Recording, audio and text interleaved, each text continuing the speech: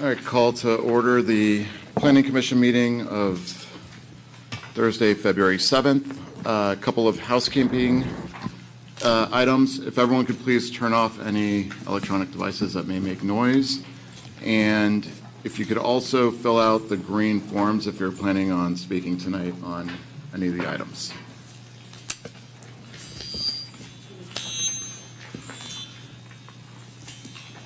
So first is any public comment. So establish a quorum. So let the record reflect that everyone is here except for Phoebe. And if we could just have, if there's any public comments on items not on the agenda, now is the time. Go ahead.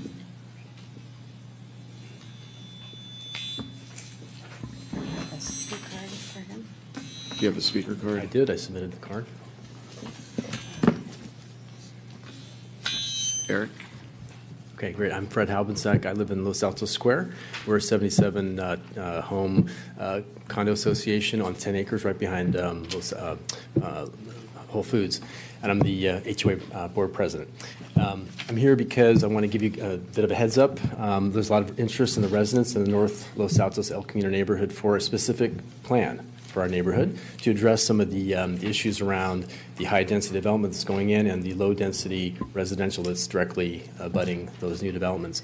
And that's, if we are successful with the City Council, getting them to get this project going, I wanted to just give you a flavor of some of the issues that we're looking for your guidance and expertise to help us through working through some of these solutions. The first one is essentially mixed use in that area. That's a central element for walkability and creating a vision for a real vibrant neighborhood in that area. Aside from that, we have two real specific issues we want to address. One is that we've seen developers at 4856, for example, El Camino, use exemptions twice. We think that's not in the spirit of how the on-menu items were meant to be used in the density bonus ordinance. So that's something that we feel we need to correct. It's something that created a significant bulk to that building. And you can imagine if a developer gets 3 or 4 exemptions, he could go to 100% reduction in the setback. So we think that's something that's easy to fix, and we'd like to advocate for that and find out how to do that. The second one is really addressing the residents' fear of privacy invasion, where we have these large buildings that are next to low-density residential. And there are a handful of addresses I can give you of residents that are already impacted by this today. So along Jordan, along Sherwood Avenue, and in my area, Los Altos Square, we have 4 to 5 story buildings directly abutting R1 and R3 residential. And there's more coming. We see that coming. So this is a real fear the residents have. And we think that there's some simple creative things we'd like to throw out. For example, how do we identify certain windows that are facing these residences that are lower density? For example, maybe the minimum window height, window design, maybe recessed balconies with appropriately designed parapets that would prevent some of this fear of invasion of privacy. So that's the flavor of some of the things we'd like to put in front of you guys ultimately, and that's just a flavor. And we'd like to see your to be able to work with you guys in the future on this, and we look forward to doing that in the near future. Thank you. Thank you. Is there anyone else? Is that Thermi?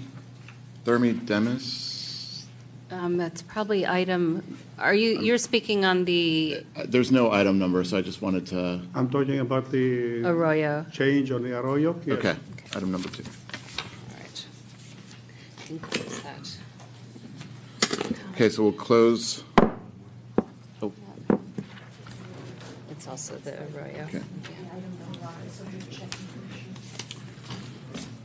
And we will move on to Planning Commission minutes, approval of the minutes of the January 17th, 2019 regular meeting. Does anyone have any comments? I had one comment I wanted to make on page 4. Second paragraph is Commissioner Meadows noted blah, blah, blah. I agree with all that. I also wanted to add that another sentence that said, express concern that we already have one example where a pole has caused damage to a neighboring structure. or a story pole has caused damage. So, because we did have some discussion around that, and we'll touch on it again later tonight. So I just wanted to add that.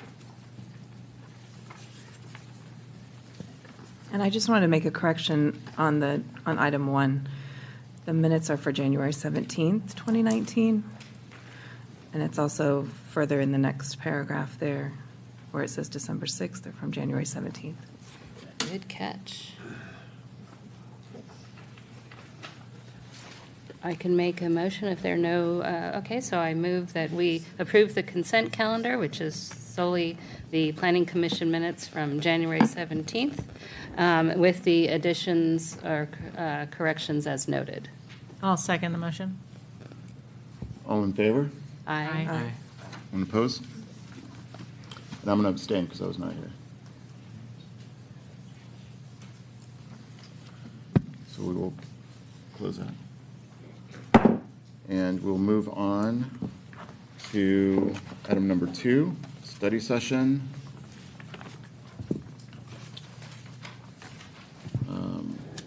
Do we have a staff report?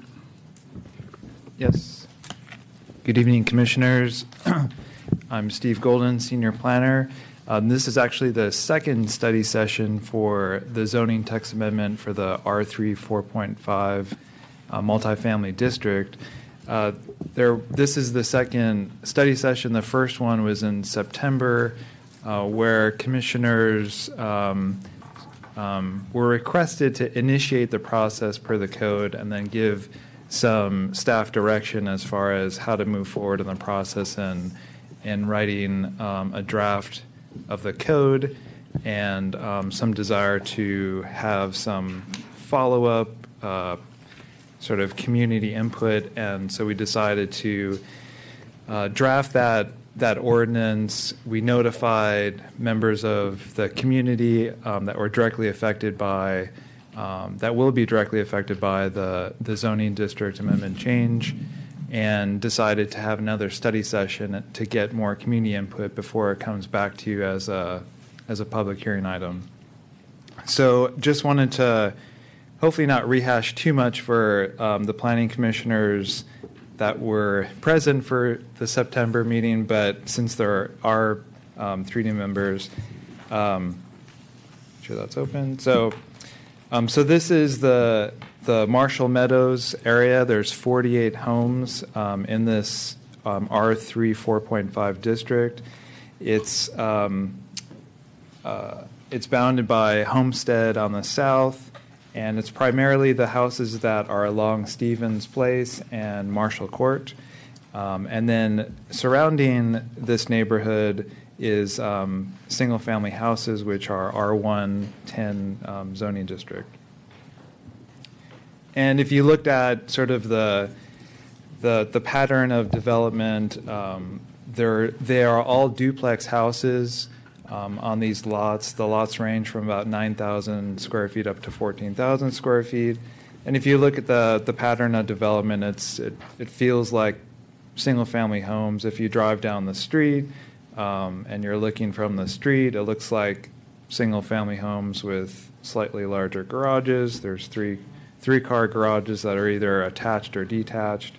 But there are some units that are flag lots. About half of the lots are flag lots, so they have sort of this extended driveway to the rear and shared driveways.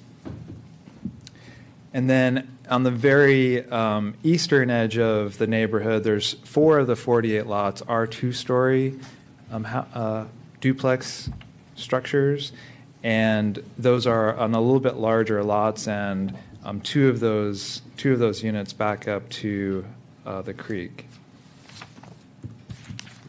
This is a kind of a lot layout and has building footprints that this was submitted by the applicant, so this isn't something that staff developed, but this gives you an idea of the orientation of the houses in the surrounding neighborhood.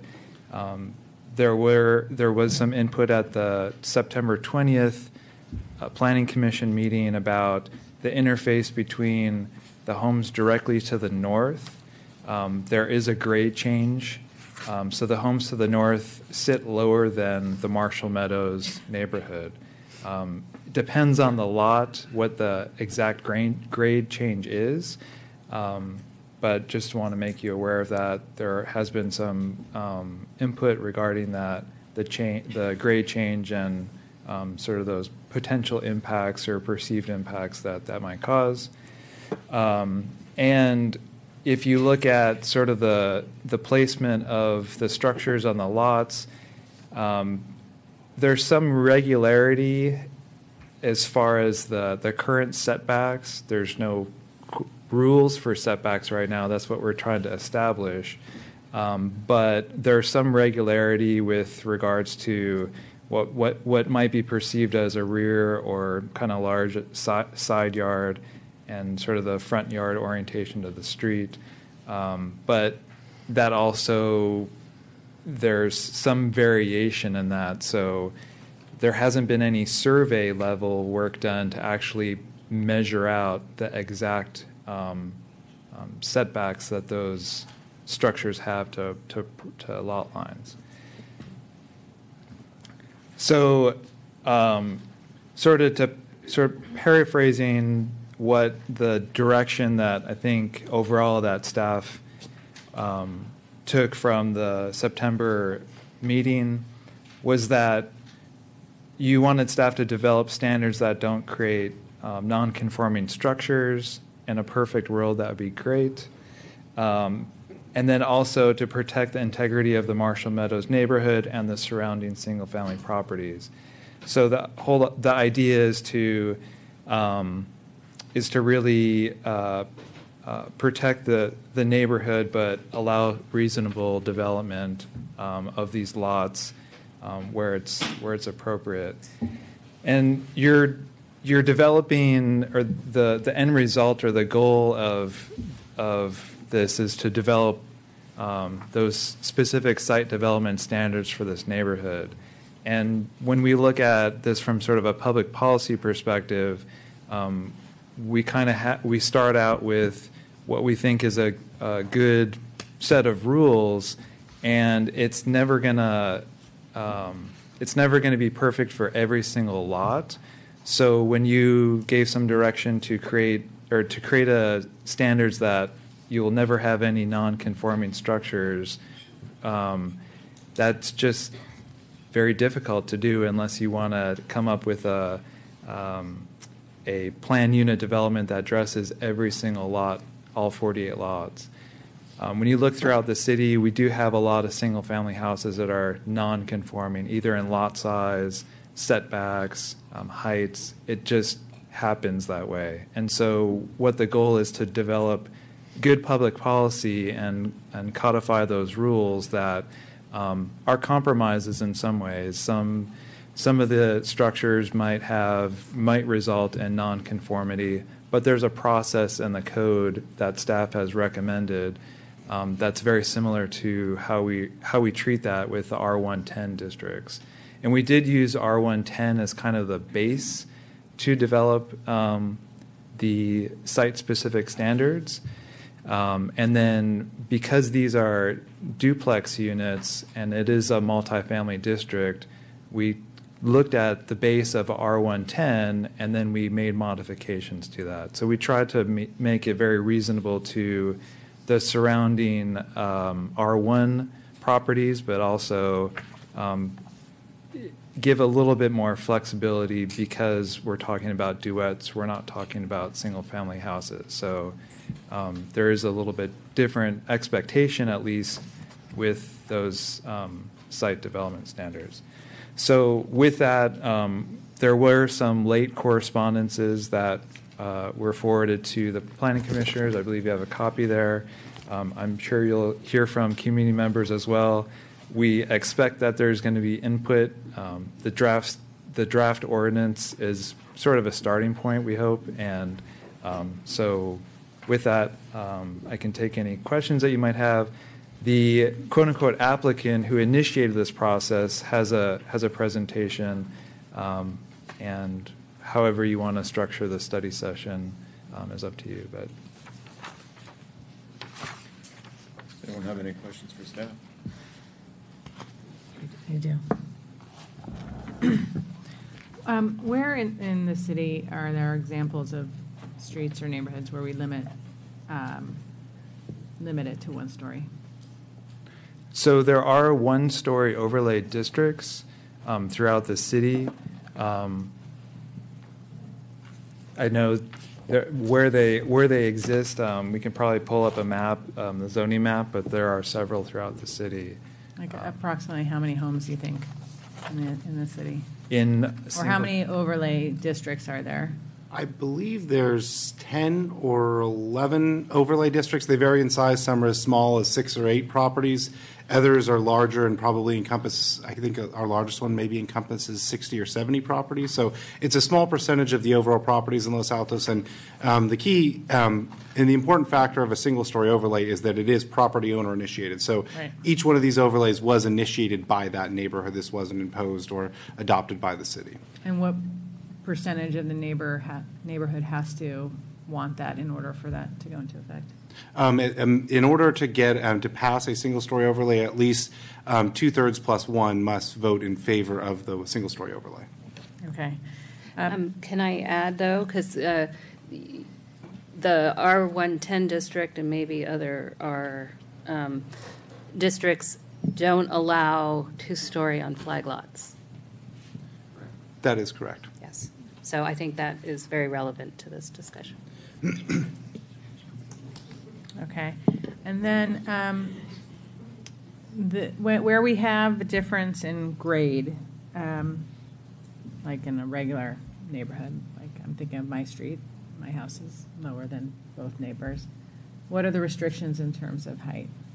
If someone, I mean, both my neighbors have 2 stories, so I'm trying to understand for everybody else where we have hilly streets with different grades.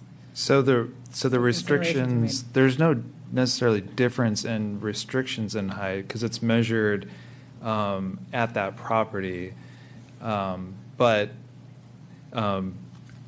with regards to the 2-story, if somebody were to propose a 2-story structure, just like single-family houses or R1 districts, how we structured it was that those would go to a design review commission. There would be a public hearing, and so there's a different process for that to address those types of issues.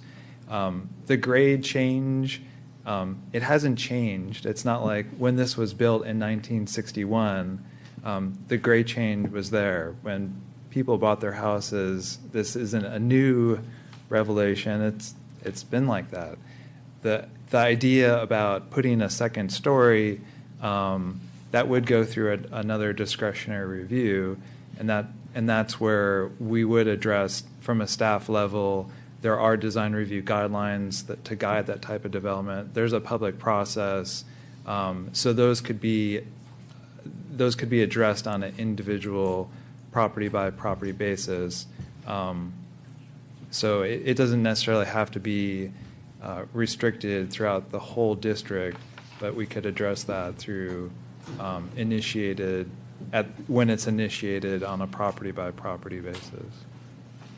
And just to go a little further, design review doesn't have the ability to prevent someone from doing a second story, but they can, and this is a question, they can, if there are issues of privacy or, Yeah. make regulations about where the windows are and what they're facing and those kind of issues. But can they just say simply, even though someone is allowed, you can't do a second story? They would be able to apply. It would go through this discretionary process to the Design Review Commission. And at that commission and from staff's perspective, we absolutely address privacy issues. We do look at like window placement and sill heights to try to reduce the perceived impacts of the privacy impacts, and again address it on a project by project basis, just depending on what the issues are, and figure out ways to potentially mitigate that through plantings, screening plant material, tall plants, and address it that way. Okay, thanks. Mhm. Are any of the adjacent properties adjacent to these 48, are any of them on a single-story overlay? Are there any nearby? No, so, So they can go 2 stories as well? correct. Okay. That was the only question I had. Anyone else have any questions? I have a couple.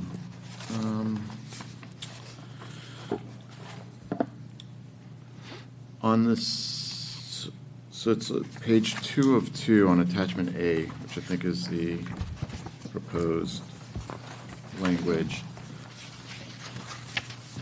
So second story is being set back, but it's only for, I guess, anything that has a ceiling height of 5 feet or greater, right? So presumably, you could have a deck that goes all on the top of the first story that goes all the way to the same 20 feet. And we have addressed that through our guidelines. We've addressed that, and the precedent has been to treat second-story decks as a second story. And in the residential design guidelines, there are some pretty strong guidelines about privacy impacts if you had a second-story deck, and to mitigate for that. And I'll just say that the commission is the current commission has addressed that on projects to really reduce the size of those terraces or decks to really minimize those impacts. And so that's something that we constantly are looking at. But it's defined the same way in those zones? In the R1 districts, it has the same, this language is, I believe, the same in the R1 districts. Yeah, it is, and I think if there is a concern there, it could just be pretty clearly specified here that decks are considered a second-story element subject to that if there's concern that it's not clear. Just wouldn't want anyone to I think this overrides anything else that may be. Definitely, and the goal with this language is if you have a second story inside a roof element, was to kind of provide guidance as to where that second story setback's measured from, not the outside of the roof, but where that wall is, but that can definitely be a clarification provided. Okay. And in terms of just the 5 feet, can you talk a little bit about where that came from? The 20 versus a 25, okay. and so the additional setback, is that similar to what you use in R1? So for R1 districts, the side setback, the standard side setback is 10 feet for the first story and 17.5 feet for the second story. In the front and rear, it's just a standard 25-foot setback for first and second story. Again, it's a different district. It's multifamily, and so typically in multifamily districts, you have setbacks that reflect that type of development. Yeah, totally get it, just. So part of the was to get some kind of articulation from an aesthetic point of view, so you don't have just a 2-story wall that goes up.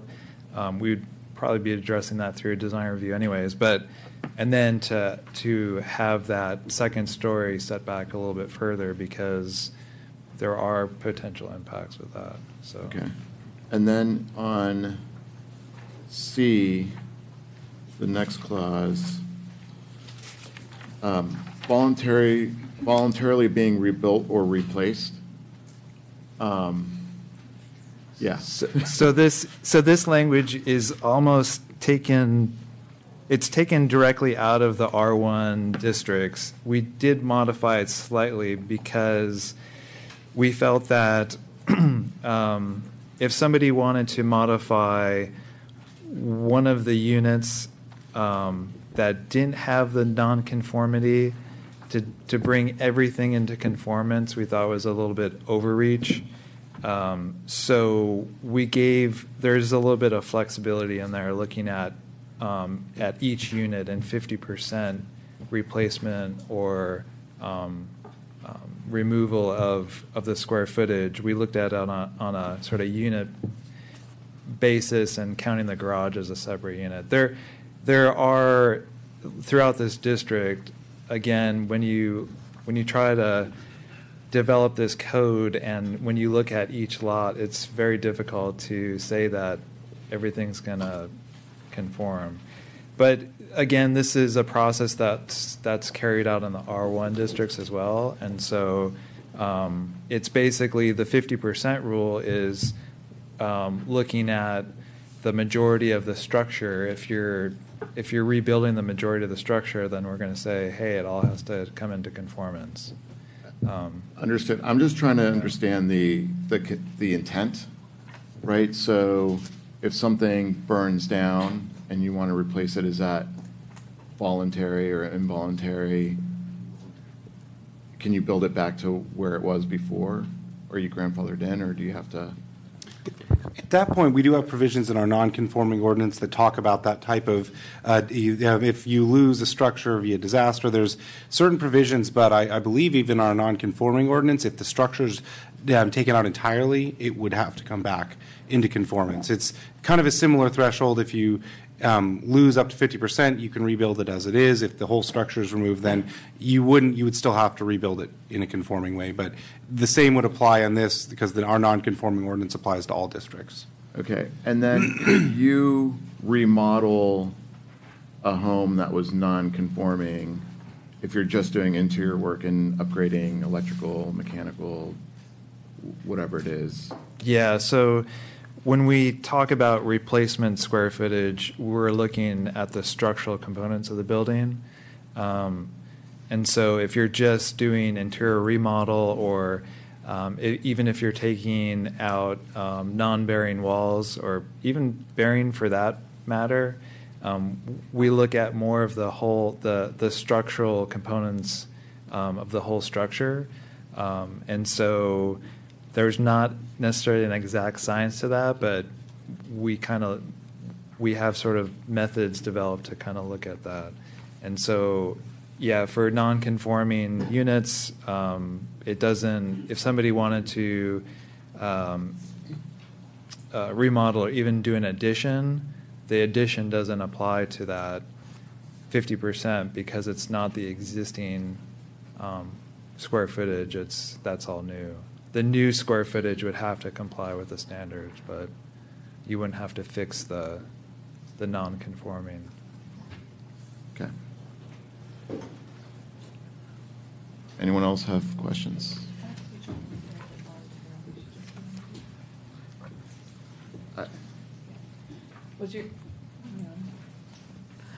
I just wanted to clarify on that. So was the question whether or not voluntarily should be omitted in item C?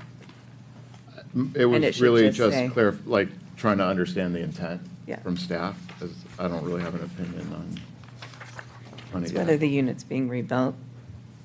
The intent was to be as similar to the R1 district as possible, and so Which we makes sense. borrowed that language. Okay. Even if It probably No. could be rewritten, but we're trying to go for similarities and uniformity. So. Understood. Yeah, yeah, and it again, it is a good starting point, so we could modify that. Okay, and you mentioned that the applicant had a presentation? And they have 10 minutes, is that right, Zach? Yes.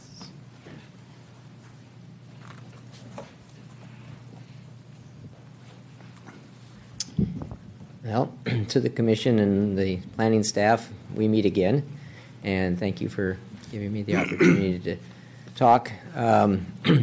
We applied. It's been a really interesting process because we really weren't supposed to apply because it's not our job to tell you to go tell staff to do something. But anyway, it got the process going. And that's forward? Okay, thanks. So just a little bit of review. This is the original track. When I first came to talk to staff, they said they weren't quite sure. This maybe it had been inherited from the county or some such, and it was all kind of this strange little district. Well, there's the original track recordings from the county, and it's January 21st, 1961, regular meeting of the Los Altos City Council. So there's the other half. They split it in two pieces, I think, to avoid the subdivision rules, and then subsequently in October they divided it again in three pieces, and that became what we now know as the Marshall Meadow and Marshall and the Marshall Meadow 2 unit. There was just this one little problem, which is what caused all of this in the first place, which is that little line in red that says, as may be approved by the council after consideration of the report of the commission. And I had to change the slide because last time I presented it was 57 years, now it's 58 years. So we move on. We have some support, just pointing out that we sent out letters to all the owners, and we got back the letters from 21 of the owners without beating on their door, just sending them letters. So I'd say there was a pretty a lot of great stories about things that had happened where they didn't get to do what they wanted to do. And so anyway, fairly good response of people that said, yeah, let's go do this. Let's get this fixed. Obviously, this would bring clarity. The poor planning department doesn't like. I can tell you that when I walked in the door May of 2017 and Zach happened to be on the desk, and I said, gee, I really want to know what I can do with my duplex, or my house. I didn't say that. And he said, oh, yeah, what's the address? And he typed into the computer and got this terrible look on his face, turned around, grabbed this piece of paper and handed it to me and said, well, you really can't do anything. So we're coming up on 2 years. Many homes will be non-conforming. I think the estimate that I have is about a quarter of them. We've done a little bit more work than the planning department is, and there's an awful lot of them built within 5 feet of the property line, especially the flag lots towards the front. And they just plopped them down pretty much wherever they needed to, and they kept them, almost all of them were inside the property line. There's one that's not. Anyway, we really don't want higher density than what we've got. The owners don't want anything mandated, so we don't have to go fix something. That's, I think, been addressed in this current draft code. We want to keep the neighborhood looking like it is, pretty much, but we want to grandfather in what we've got. Freedom to modernize, obviously freedom to update. If you go around the back side, on Cynthia, on Elser, there's some beautiful remodels. There's probably a quarter of the homes have been remodeled over there. There's not a one on our street that's on either side that's been remodeled.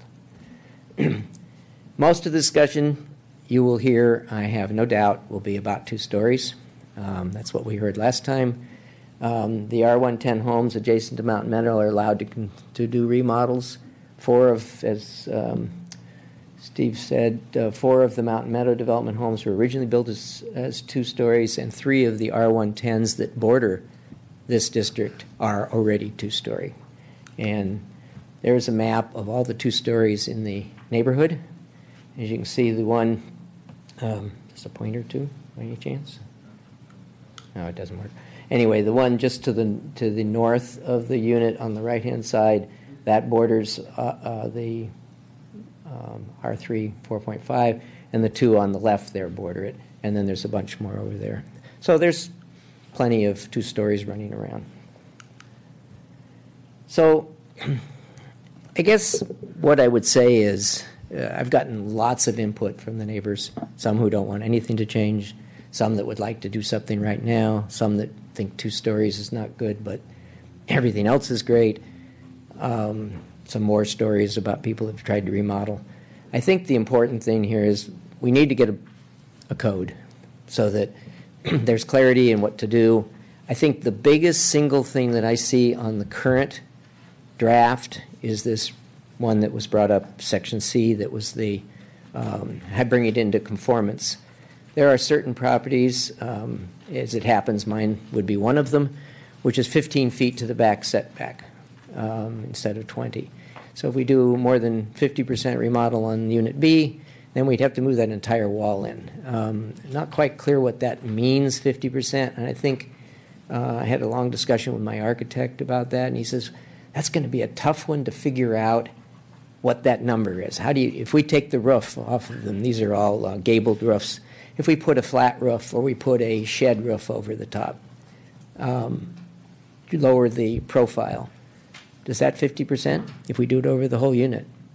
Things like that are going to be confusing. So now if we add space, which is our goal, we could go up or we could fill in the courtyard or we could go out to the setbacks.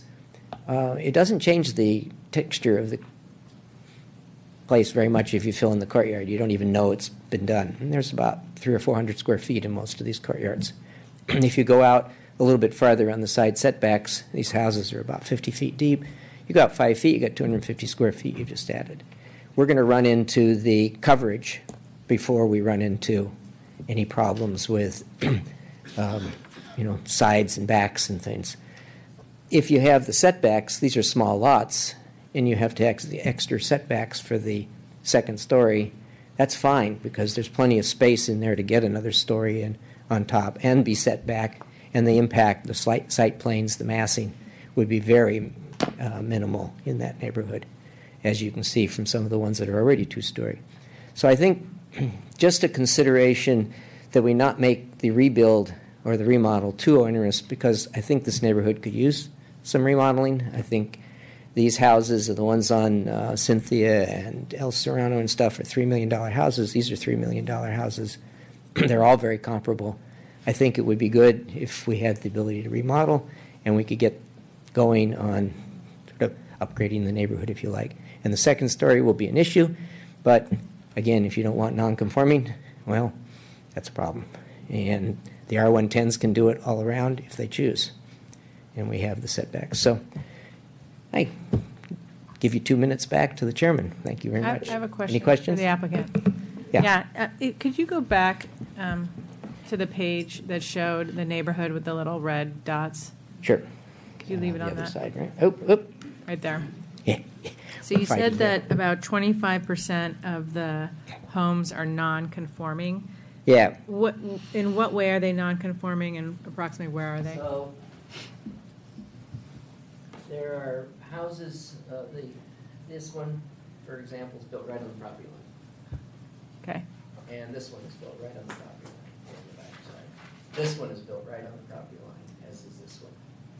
So if you go along, it's mostly these flag lots that are really close in, and a lot of them are fine.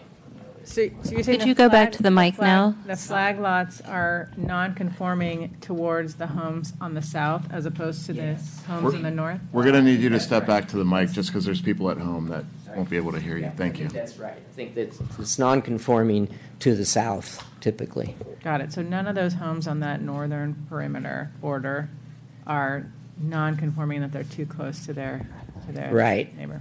So let me just interject, though. A lot of times people don't know they have a non-conforming issue until they do a survey and they realize the fence is off by a foot Right. or 6 inches, and they think that that's the property line, and it's not. And so that's why, unless you had a survey quality information for every single lot, it's hard to, you can kind of guesstimate maybe a quarter, but it could be more or less than that. But if you look at that line of homes, it's a straight line from the back of those homes, presuming they were built where they were drawn and the distance is accurate. So But it's not as obvious as the instances where you see the property going all the way up to the line. yeah, There's and obvious non-conforming. And I'll just say that this is from the applicant, and I think their architect used like Google aerial photos and tried to draw lines around that. So it's not a perfect science. just trying to suggest that don't analyze the site plan too much because it's just a representation. It's not a survey, for sure. We did use the other maps for the set. We used Google to put them on, but the property lines were taken from the county recorder survey maps. Thank you. Could we keep this up so that when people speak, we can get a sense of where their location is? Sure. Any other questions? I do. If you could actually go to this one that had the 21 out of the 46 that, The green. I'll yeah. let you drive, Yeah. Steve. Yeah. And so this are the 21 owners that have signed letters of support. Did you get any letters of non-support? No, we did not. We sent out a letter, I mean, I think we provided the copies to the planning department, but we basically stated we were planning to remodel. We had gone to the planning department, we found out we couldn't. Here's the situation. Are you in favor of us proceeding with a code amendment to get a code for the neighborhood?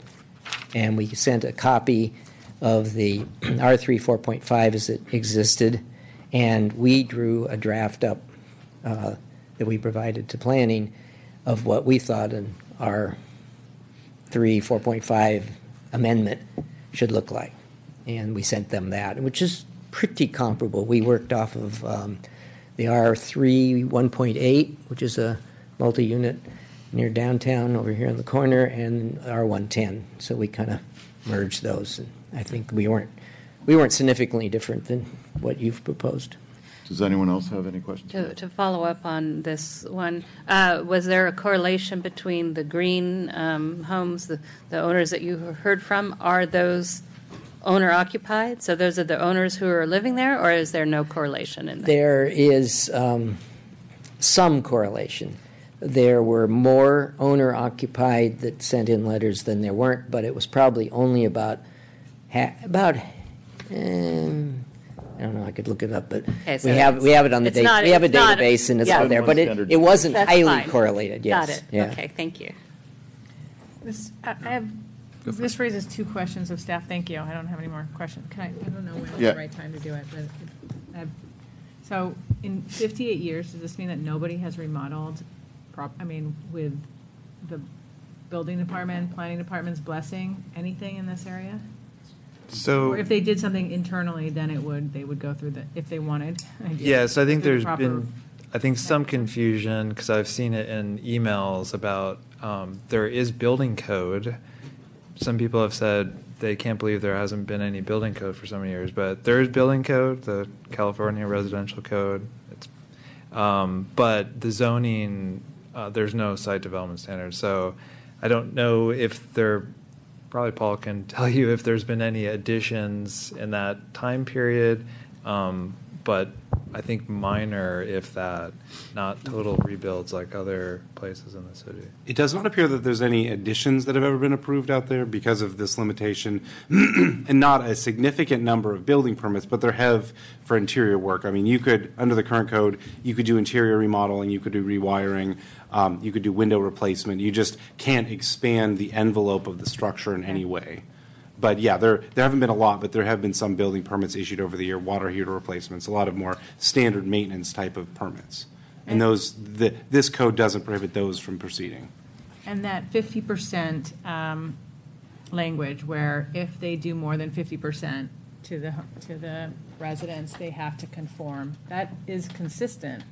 I mean, I'm familiar with that language, with what we apply to everybody else throughout the city. So while they may not be familiar with it, you can explain to any resident what that would entail, or their architects. Yeah, and it's the 50% is if you're rebuilding the majority of the structure, then the concept is, well, then you can conform to the standards. Under 50%, you can keep it non-conforming. But if you're going to make that large of an improvement to the property, then you should conform at that point. It's not an easy one to tell somebody at the counter or I'm sure at the accepting end, but that's the rules that have been in place for a long time. So. Okay, thanks. I had a question for the applicant, actually. Of the 21 owners that have signed letters of support, is there sort of universal support for two-story homes? I would say not. Okay. There are some people that are in favor of getting a code, but not in favor of two-story. And what, could you give us a little breakdown, or? No, I don't have, I mean, I only know of 2 people that have said they liked it, but they weren't really in favor of two-story. Okay. Out of 20, but I have no idea, because, you know, our communication's kind of one direction mostly. We think it was pretty awesome that we got 21 letters back Yeah. on 2 mailings, and almost of them came on the first mailing, so. Thank you. I had a quick question for the applicant. You said you had spoken to an architect. Did he mention how much your home, if you followed the setbacks that are proposed here, without adding a second story, how much you could add to your current? Because I think all the homes are pretty much the same size. They're all about 22. All about 2,200, and they vary quite significantly in the garage space. Most of the ones that face onto the street are 3-car, not all. Some are 2-car garages. Some in the back, there's one with 1 car and a carport. There's a whole variety in the flag lots. Okay. So that varies then in terms of footprint between maybe 400 and something square feet and 6 something. If you fill in the courtyard, which doesn't do anything except coverage, doesn't take the setbacks, you The gain. courtyard, you mean behind the garage? Sorry, yeah. So each of these, and they vary significantly, but the majority of them have a garage that's a separate unit, but it's Yeah. connected by a roof. Okay.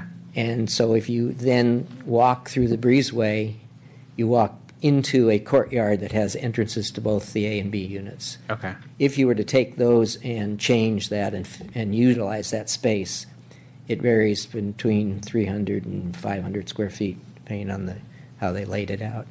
Okay. And so you can do that just by doing that. So basically, ours, for example, we're about 2,200 square feet and about 6 something on the garage, so we're at 28. So we'd have 1,200 square feet, a little less, on our 40% coverage, which we could easily do. Just moving one of our setbacks out, we could pretty much come close to gaining that on both sides. I see. Okay. Thank you. One additional question, and how much square footage would you lose on the setback where you'd need to conform? I think it's not the footage loss that would be important, it's the cost. So on Unit B, for instance, in our particular case, our Unit A is 24 feet from the back line. And we've had a survey, so ours has been surveyed. The Unit B is 15 feet. So to hit the 20 feet, we'd have to move that entire wall, 50-some feet of building, back 5 feet to remodel, which would be prohibitive, and we just wouldn't do it. So it isn't the square footage, it's the cost. I mean, there's a bathroom there, there's a kitchen there, and there's a bedroom there on that back wall. And so, But just to clarify, it's not to remodel. You wouldn't have to move that wall to remodel, right? no, especially under the code, the way it's written now, if we didn't redo the B unit. But if we wanted to take that courtyard and reutilize it, then we would move the B unit's door to the side, integrate the garage in the house, fill in the courtyard on both the A and B side. It would be a little hard to explain without seeing it, but it basically moves the doors out to the edge, fills in the space, and connects the garage directly to the house. And so that would be potentially more than 50%, but we would want to take the roof off and put a flat roof on. Right. But you That said would- that was 300 or 400 square feet of courtyard that you'd be filling in, Yeah. which seems like it would be less than 50%.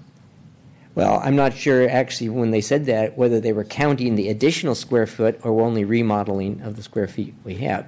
So Unit A, for instance, is 1,200 square feet. If we remodeled more than 600 of it, then we'd have to redo it. But what if we added the 300, 400 square feet in the courtyard to it? So I want to caution, and staff, correct me if I'm wrong, but we don't really want to get too much into the specifics of this one thing. We're looking at the Yep. whole development, so Exactly. I'd suggest we move on maybe to just- public comment, or do you want to clarify? I was just would trying just- to clarify Yeah. between remodeling and adding. Maybe Right. just for everyone's Yeah. clarification, a remodel is exactly that, a remodel. A rebuild is when you're literally tearing it down to the subfloor. A remodel isn't triggering any percentage.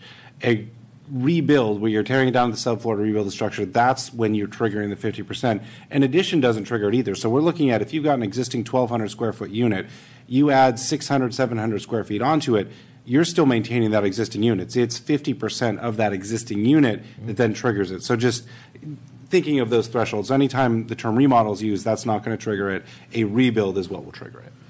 Perfect. So with that, we're going to move on to public comment. I'm going to call 3 people so that everyone knows where you are in line if you get ready while the current speaker is speaking. Are we going 2 or 3 minutes? I've got 6 cards. Some of those are on the next. Steve, can you go back to the image with the No, red dots in those case aren't. people These are are all for outside the item. This neighborhood one's a right. that are speaking? So we're going to do 3 minutes. Zach? What was that? I'm sorry. 3 minutes. 3 minutes? Perfect. It's only 5 speakers. So first one is Eric Dietrich, Terry Wiss, and then Carl Hansen.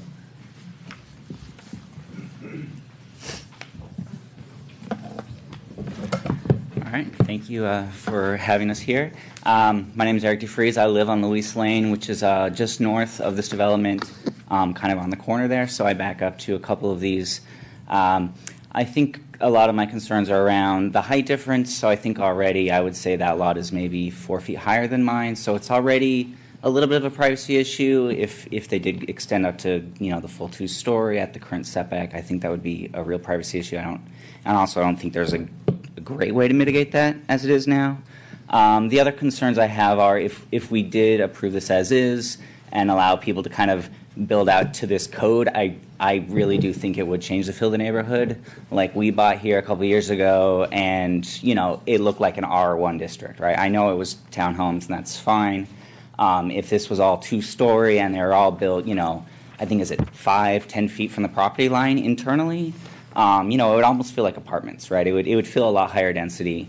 And I think if we did allow people to, you know, add, you know, I think on a 9,000 square foot lot, if they did the 40% floor ratio, that's 3,600 square feet. I mean, that's a good amount of square footage. That's going to bring more people to the neighborhood, however we spin it. So I think parking, traffic right there at Fallen Leaf and Homestead, where if you look on Nextdoor, there's, I think, a 6-page long thread about all of the traffic problems there. Numerous people hit, students, pedestrians. So I don't think we should really do anything here unless we're going to address that, whether it's a stoplight, whether it's something else. I don't think that they should be separated. I think that's an important issue. And I really would like to see us address the lot height difference in the coding, as opposed to making every one of the 10 people that kind of border this have to fight that individually down the road. Because I think it is, you know, it is a big difference, and it's not something that, you know, I mean, even if you looked at the code and came down to the city and did all your diligence, it would not have said that they could build 2 stories there, right? And if you drove through the neighborhood, you would not see a 2-story building there. I know there are some down at the end there, but they're much bigger lots. They're secluded by trees, and you can drive right to that cul-de-sac and you won't even notice that they're 2-story. So I think really, you know, the look and feel of the neighborhood is 1 story. And I think there's even, you know, a lot of feeling of the people that live there, not just the owners that, you know, may not even be in the neighborhood, but the actual people that live there. They want to kind of keep it that way. So I don't know if we should give people the opportunity to vote on a single-story overlay, if that's something that they can have. But I think it's worth considering. So thank you. Terry Wiss. Hi, I live on Fallen Leaf Lane. I'm the first one to the north on the right-hand side. And I go back and I look at things like the Los Altos General Plan and pull information from that. And I think all of us that are in the single-family homes are concerned about the density issue. The traffic there, I invite anyone to come during the morning or the evening rush hour and see how backed up Homestead is trying to get in or out during either rush hour time. Under the community design and historic resources element of the Los Altos general plan, it says community design, establish low-density residential neighborhoods, many having streets without sidewalks, predominantly low-profile, single-story structures throughout the community. Goal 1 says preserve and enhance the identity and unique character of Los Altos. Policy 1.5 says continue to protect the privacy of neighbors and minimize the appearance of bulk in new homes and additions to existing homes. Policy 1.7, the last part of it says compatible in the context of the surrounding neighborhoods. Policy 1.8, consider neighborhood desires regarding the character of future development. Communities design. Community identity and character, number 1 says maintaining the low-density, low-profile residential character of the community through zoning regulations and design guidelines. I have significant concerns about doing a case-by-case basis once things get into design. The 4 homes that do currently have the 2-story also back up to the creek. So it's not like there's somebody immediately behind them to have to worry about that.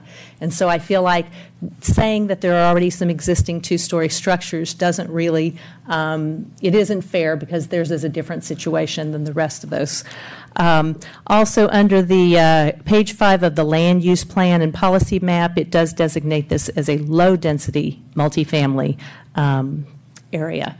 And so it just gets back to that anything that's going to go higher, significantly more square footage. I don't have a problem with the courtyard idea. I mean, that totally is within sort of what they already have going on there. But when we get into the 2-story, it just seems like you automatically are bringing more density, more traffic, and less of the existing feel of the neighborhood. Thank you.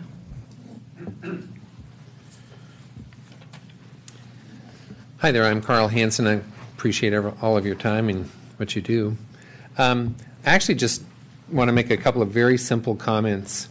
I remember in 1960 I came here with my father when the developer wanted to put this project in. I'm joking totally, but the point is, if you look at it, it doesn't take a rocket scientist to see that they put in a very high density neighborhood that's unique to the entire town. Also, I hope when I was a little concerned when the proposal, well, we're going to put a flat roof. If you've been to this community, they all have very unique roof lines that don't exist anywhere else in the city. Are you aware of that? The slope of the roof and whatnot. So it was a planned community from the get-go, and I think that disrupting it got its special zoning because it was a planned community that way. And it's already very high density. I'm the one that sent the photographs of the parking situation. The entire block is parked in, and there's a ton of traffic that comes through these 2 streets because of the number of cars that are there. I hope you had a chance to look at this photograph specifically. This is the top of my legal roof line right here, and you can see how high my neighboring house is.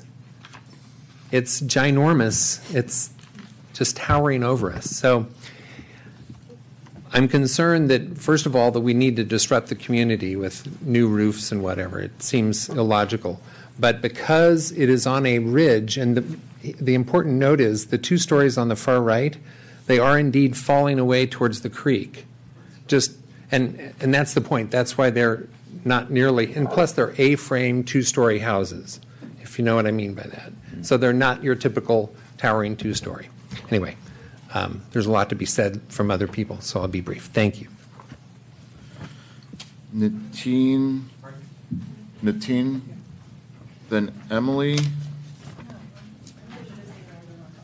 Hi there. I'm from 1682 Stevens Place. I think I support the proposal. One concern I have is around 20 feet offset from R110 district. So our unit is Unit A, which is 1,200 square feet, and we are planning to extend that either to 2nd story or another way.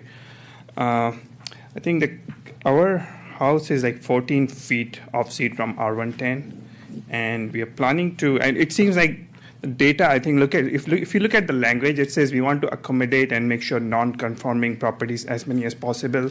But it seems like the commission hasn't considered all the properties. They haven't done any survey. I'm personally willing to volunteer for survey. So I basically recommend that they should ask people to, provide some data that what are their boundary lines, so that they should be able to build a new house, 50% or more, and up to 40%, and touch the 50% build. But at the same time, they shouldn't be forced to move the existing boundaries. Forcing them to move the existing boundary will be very non-economical. One of the reasons people have these multifamily houses are, they are economically feasible. The families who cannot afford single-family houses in this area. So I think they should also consider that they should ask people to do the survey and collect enough data. It seems like 20 feet is right now biased with various factors. And if you say that 14 feet non-conforming right now is fine as long as you don't build, that's okay. But when you want to build, you're saying that it should be 25 feet on the second story. So that doesn't fit right there. So I feel that there's not enough data. They should collect more data. Yeah. Thank you. Ed North and Michelle Machado. Good evening. My name's Ed North, and I live over on Cynthia Way. My property abuts. I live right here, and there are three duplex units behind my property. Where are you pointing? You see that? Just tell us what street you live on? Stevens. There we go. Okay. Thank you very much. Okay, so, and as you know, there's a grade both to the east. As you go towards Stevens Creek, it goes down, and as you go north towards Fremont Avenue, the grade goes down as well. So as a result, my house is a little bit lower. In fact, I measured, it's about 9 feet lower than the duplex grade above me. So already that duplex is like a two-story house to me. It's pretty high. And as you can see also, our backyard faces south. So most of the year there's quite a bit of shade, and this time of year there's a lot of shade in our backyard. So a second story on top of that duplex would put us pretty much in the dark. So I guess what I would recommend, or what we would hope to see, a couple of things. One is that you would consider the grade differential when you're thinking about height requirements for these duplexes over on Marshall Court and Stevens Place. I noticed that in the R1, R10 code for flag lots, they're limited to 20 feet or 1 story. And that would certainly be something that we'd like to see in the new R3 4.5 code. So those are the kinds of things that we're looking at. Again, it's a height issue for us, and we have invited some of the people to come out and take a look in the neighborhood. And we'd like to extend that invitation again. But you're going to have to knock on the door because based on the recommendations of our police department, our side gates are locked. So knock on the front door and we'll be happy to show you around the neighborhood. Thank you. Hi. So I live right next door to Paul and Lenore on the north side of them. So I have the same issues about the density and the parking situation and the cars. I got off on Foothill Expressway tonight. It took me 20 minutes to get to my house because of the number of cars that are trying to get onto Homestead. So it's a huge issue.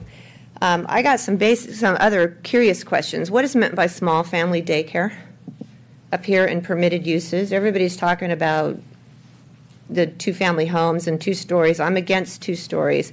But what does small family daycare mean? Can anybody tell me? You might want to use your time to finish your point and then ask that at the end. Okay, because your well, time will go. my other specific point is about what is net lot area mean? Because of the easement issue on my side of the house.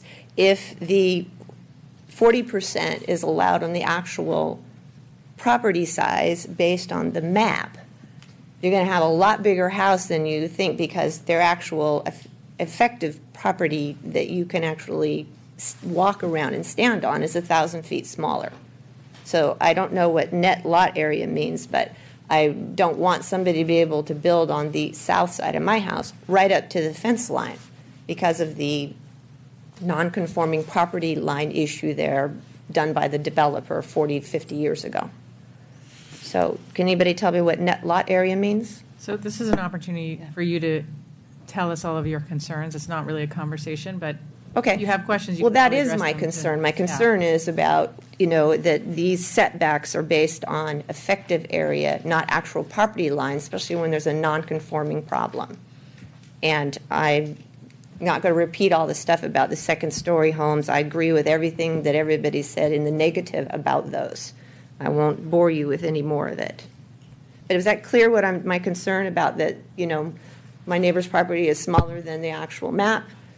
If it's not based on their actual buildable, then if it's written that way in the code, somebody could build that house, whether it's them or the people who come after them, literally right up to my property line. Which is your property? Is at the very, very corner? This one right here. Got it. And here's Paul Lenore. Okay. Right there. So, I wouldn't want that to happen. I don't really have any other concerns other than the density, all the other concerns that people said about negative about two-story homes. I don't want them either. But I also don't want somebody to be able to build up to my property line. And I don't think I have anything else. So what is the proper way to address these things? Wanted to know what is meant by small family daycare, what's meant by net lot area. Do I write a letter to Steve? Do I call him up? I mean, what's the way to find that out? John, do you want to? We can answer those pretty quickly. So, small family daycare, per the state of California, it's a permitted use. We can't exclude that. The setback measurements are from the actual property lines. It's not based on where the existing unit is. The setbacks are always measured from property line to the exterior wall or structural support of the building. And then with regards to net lot area, there I think was a discrepancy in the code, the draft code. So on page 1, under section 14.16.060, our intent was to apply the floor area ratio to gross and not net, because there's the majority of these parcels have a large area that is either an easement, ingress-egress easement, or other type of easement. So we do use net for R1 districts where you don't have these types of easements that impact nearly every lot. But so in this district, our intent was to use gross and not net.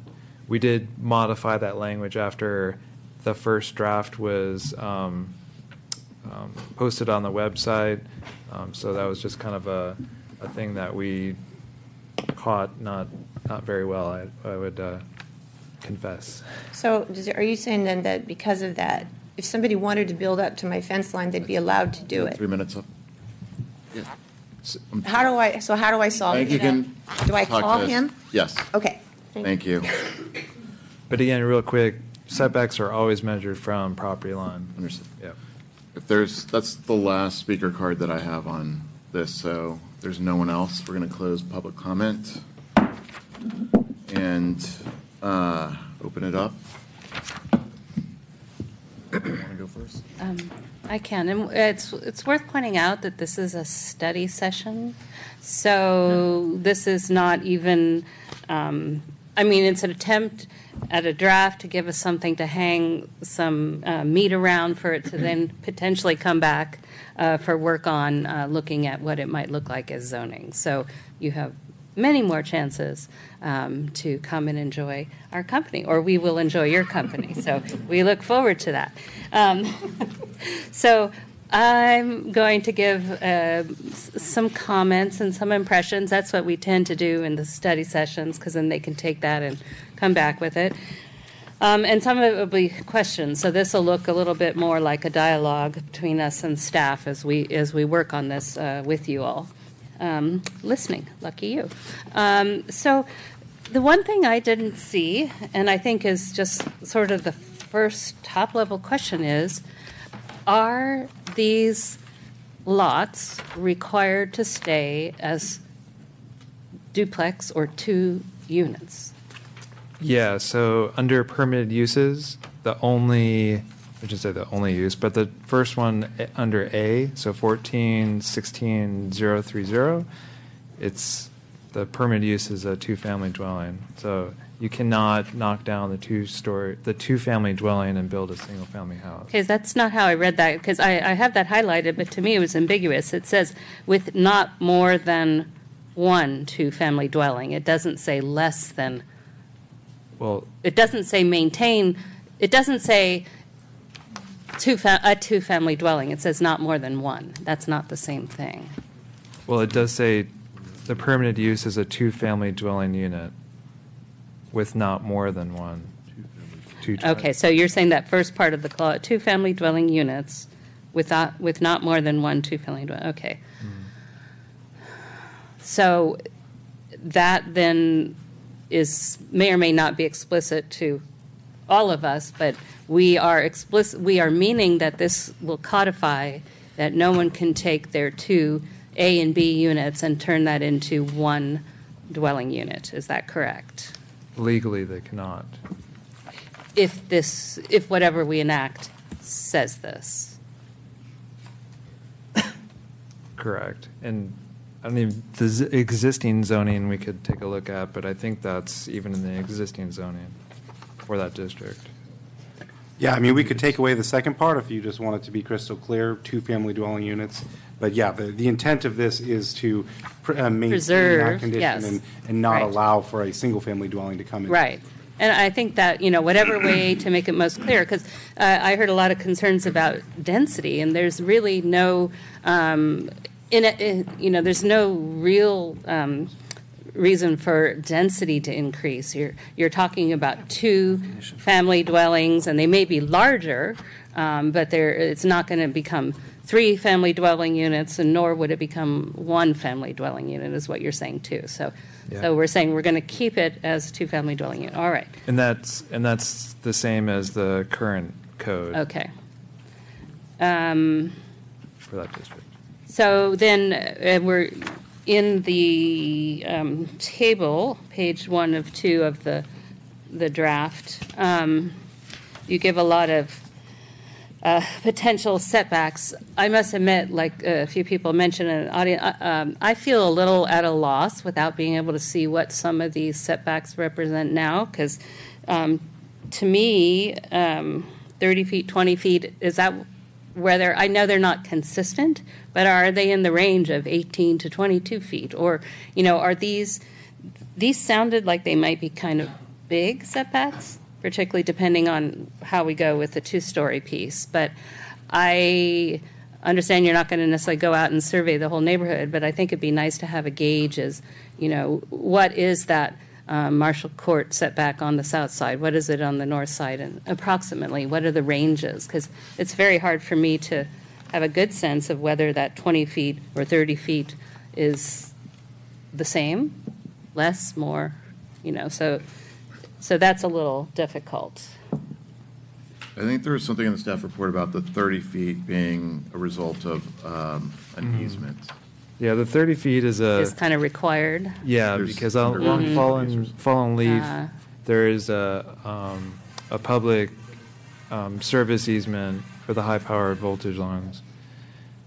So that is not going to go away.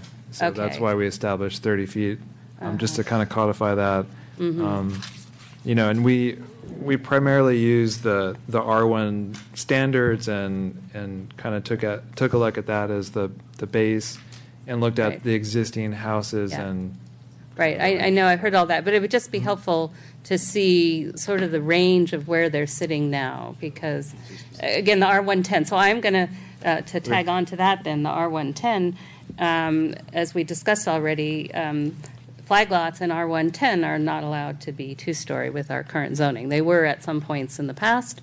They haven't been for probably, at least 10, 12, 15. 15 even, yeah, in that range. So to me, if we're trying to model off R110, which makes sense in many respects, then the two-story, then really this neighborhood is almost 50% flag lots. We don't have that anywhere else, and so I don't know why we have flag lots scattered here and there, but nowhere near this level of. Again, it's almost half the homes are flag lot. Almost all of them are flag lot set up. So if we're modeling off our 110 in terms of our setbacks, then we need to think about what does that mean in terms of two stories. We wouldn't be allowing two stories in the back flag lots, if you want to call them that. But then there's a whole level of fairness. I mean, is it really fair to allow the people in the front to have two stories, but the people who are in the back don't have two stories? So particularly where the people in the back are facing Homestead. Yeah, I mean, where's the harm? Or where's the and maybe so to me it's a whole tricky. I mean, we can talk about R110, but there's really I'd be more inclined to look at loosening the setbacks, but keeping it. I mean, I don't see how we can have two stories in things that are essentially flag lots if we're using R110 to derive the analogies we're making for this district. So if I could respond Yes. to that. So with regards to flag lots in R1 districts, the flag lot standard is currently a one-story restriction, but those lots are also, the minimum lot size is 15,000 square feet, so you have a lot more to play with.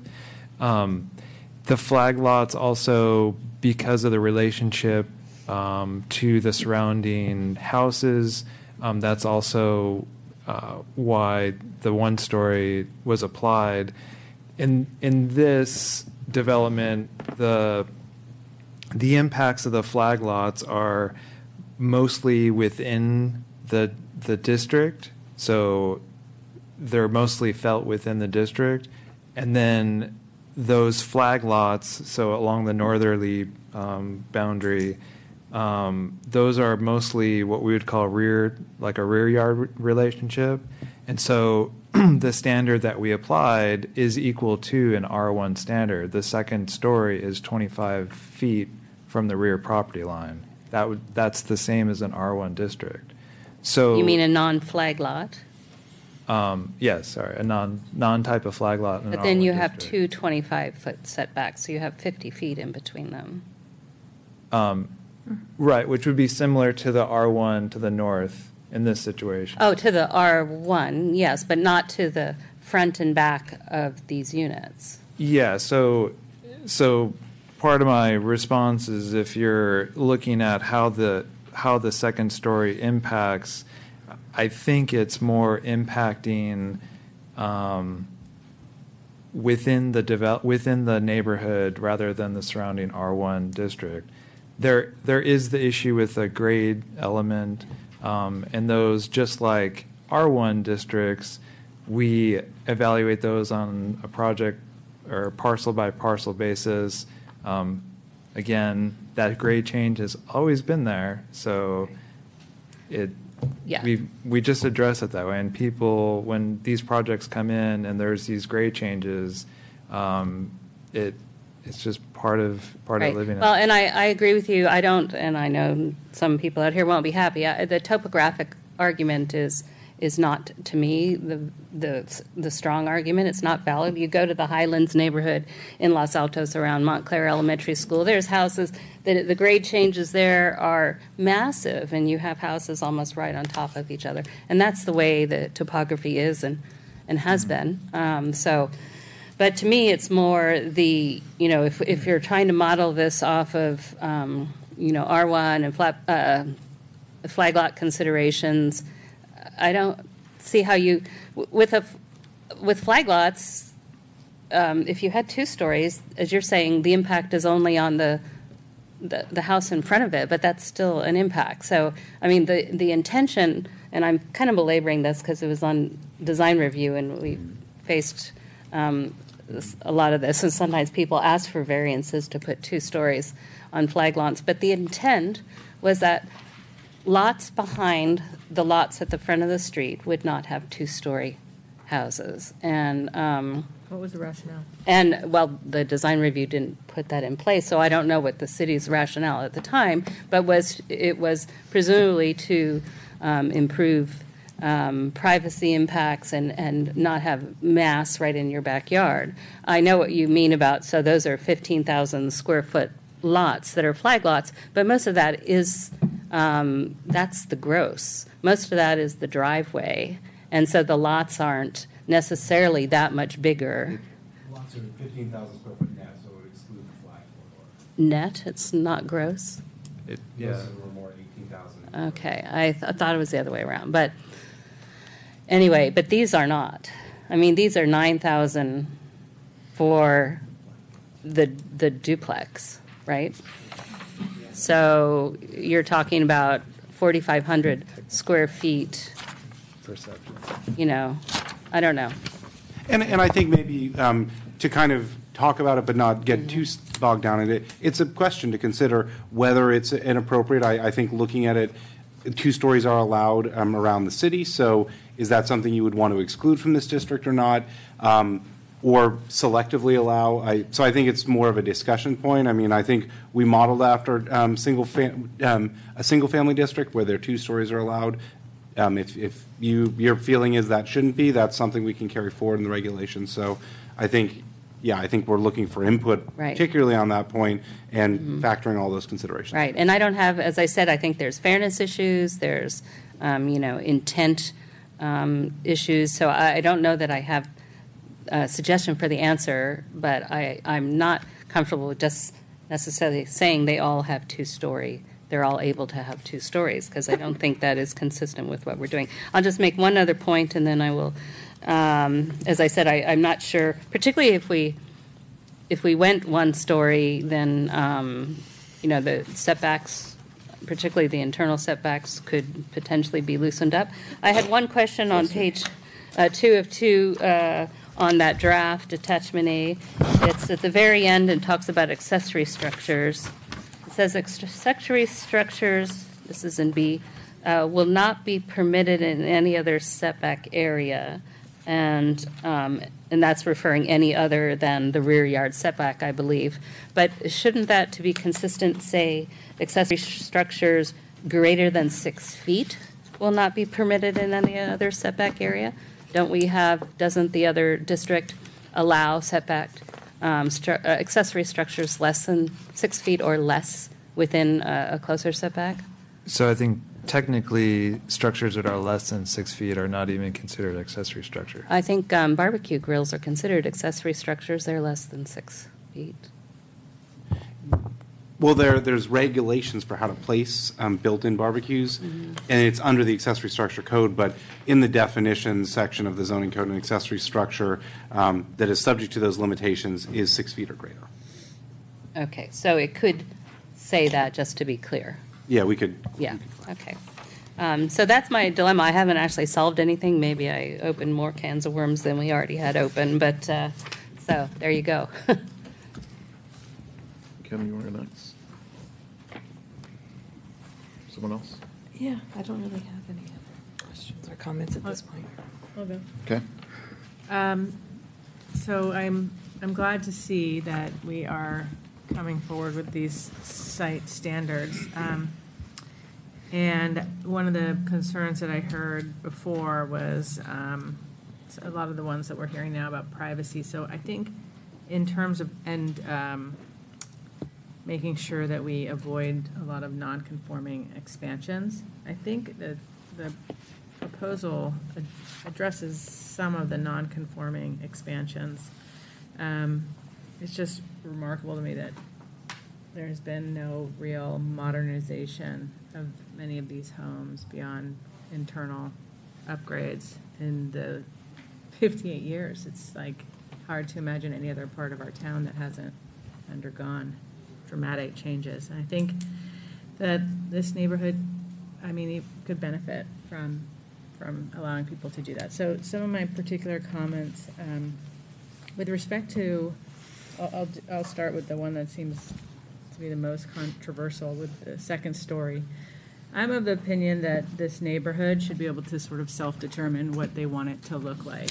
So if the folks in the Marshall Street, Stevens Place were able to, or motivated to put a single-story overlay on their neighborhood, then they should. But I think that requires like a 2/3 highly motivated supermajority to get that done. And just based on the numbers, 46 homes and only 21 responded, I don't see how they ever get to that, in which case I don't see this great motivation to keep it single story, so I wouldn't limit it to that. And if the neighborhood to the north were to have been so motivated to stay single story, then that would be more compelling to me than, to force the people right abutting them to stay shorter. But if it seems that if the neighbors to the north aren't willing to put that limitation on themselves, they shouldn't be able to put it on their neighbors who don't want to do that. There's 1 2-story to the north. We're not, sorry, this is for our discussion now. And I note that, but there's one now, but there's nothing actually keeping anybody in that area from going to 2 stories. And so that isn't compelling to me because there's nothing restricting any of those people from doing it. If they did want to restrict it, they could put that neighborhood could put a single-story overlay on itself. And then I would find it more compelling to then compel their neighbors to also abide by something like that. In terms of sort of the privacy issues that will come up, I think design review is where those issues get addressed in terms of how those second stories are designed and what they're facing and whether they can even see onto their neighbors. There's a lot of ways to prevent that in the location of windows and how opaque they are and how high they are. So I think there are a lot of ways to reduce the perceived privacy impacts. In terms of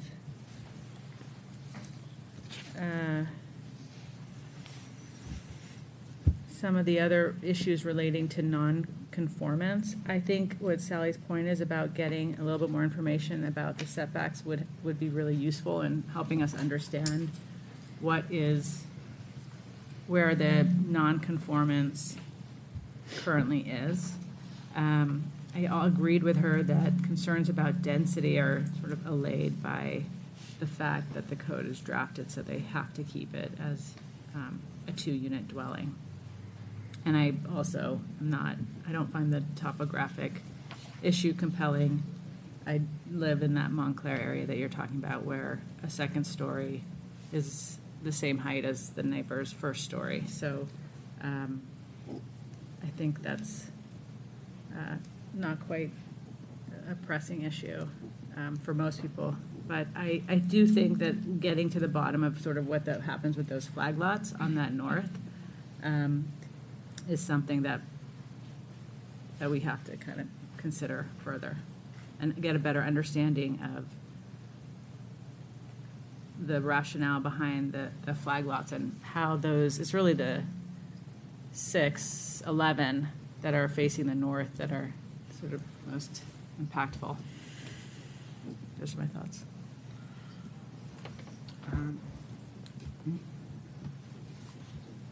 Sorry.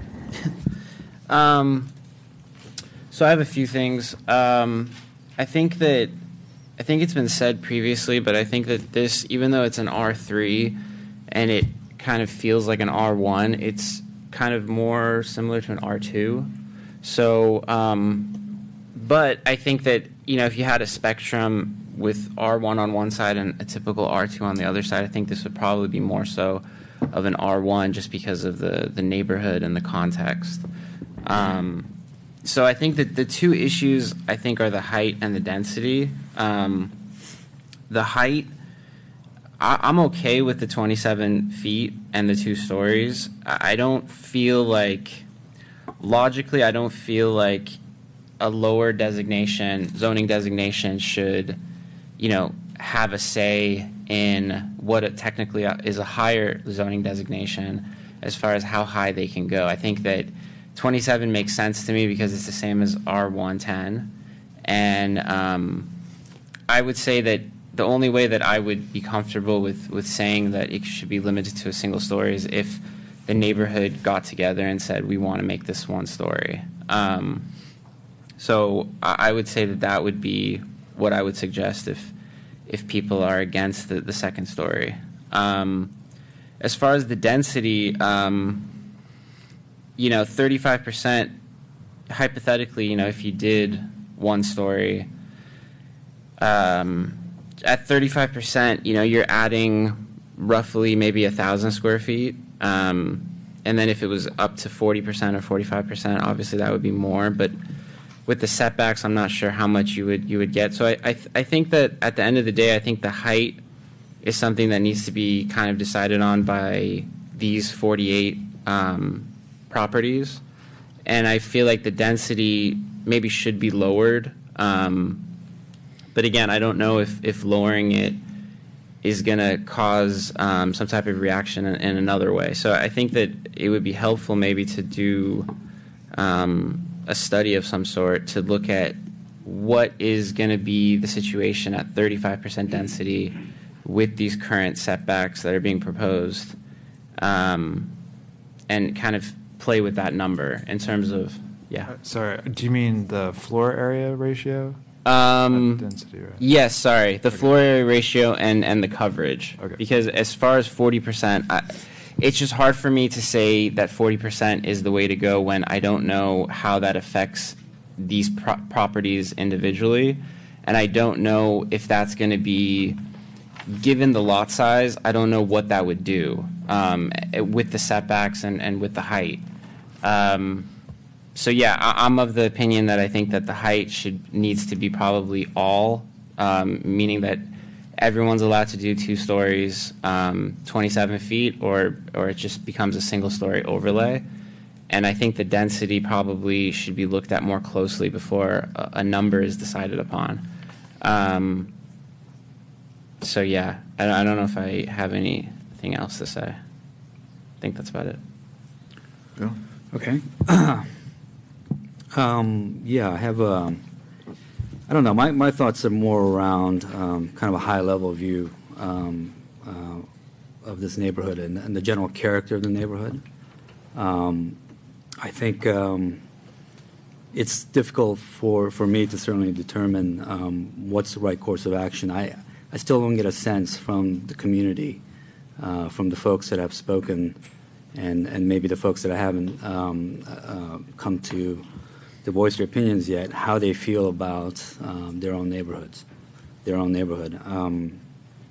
I think if we have to determine or put in place a process, then I think using the R1 as a kind of guide makes a lot of sense. It may not be perfect, but it's a set of zoning codes that this town has adopted, and in principle it works. But for me, I think the larger question is, I think what is the character of this neighborhood? Is it this kind of charming place that the residents want to maintain as such? I really don't have a clear picture on this at all, and it's difficult for me to really understand the architecture of this neighborhood and the kind of the character of the buildings yet.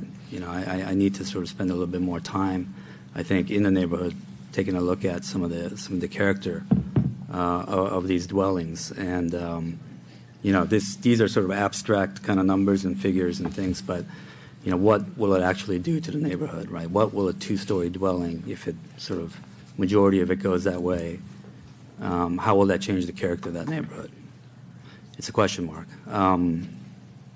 It looks like there's already 4 2-story, double height dwellings already in that sort of neighborhood. And it's more of a question, were they built at the same time as the rest of the development? Is that right? Yeah, okay. So there's a kind of an intentional, I guess it's because of the topography, I would imagine.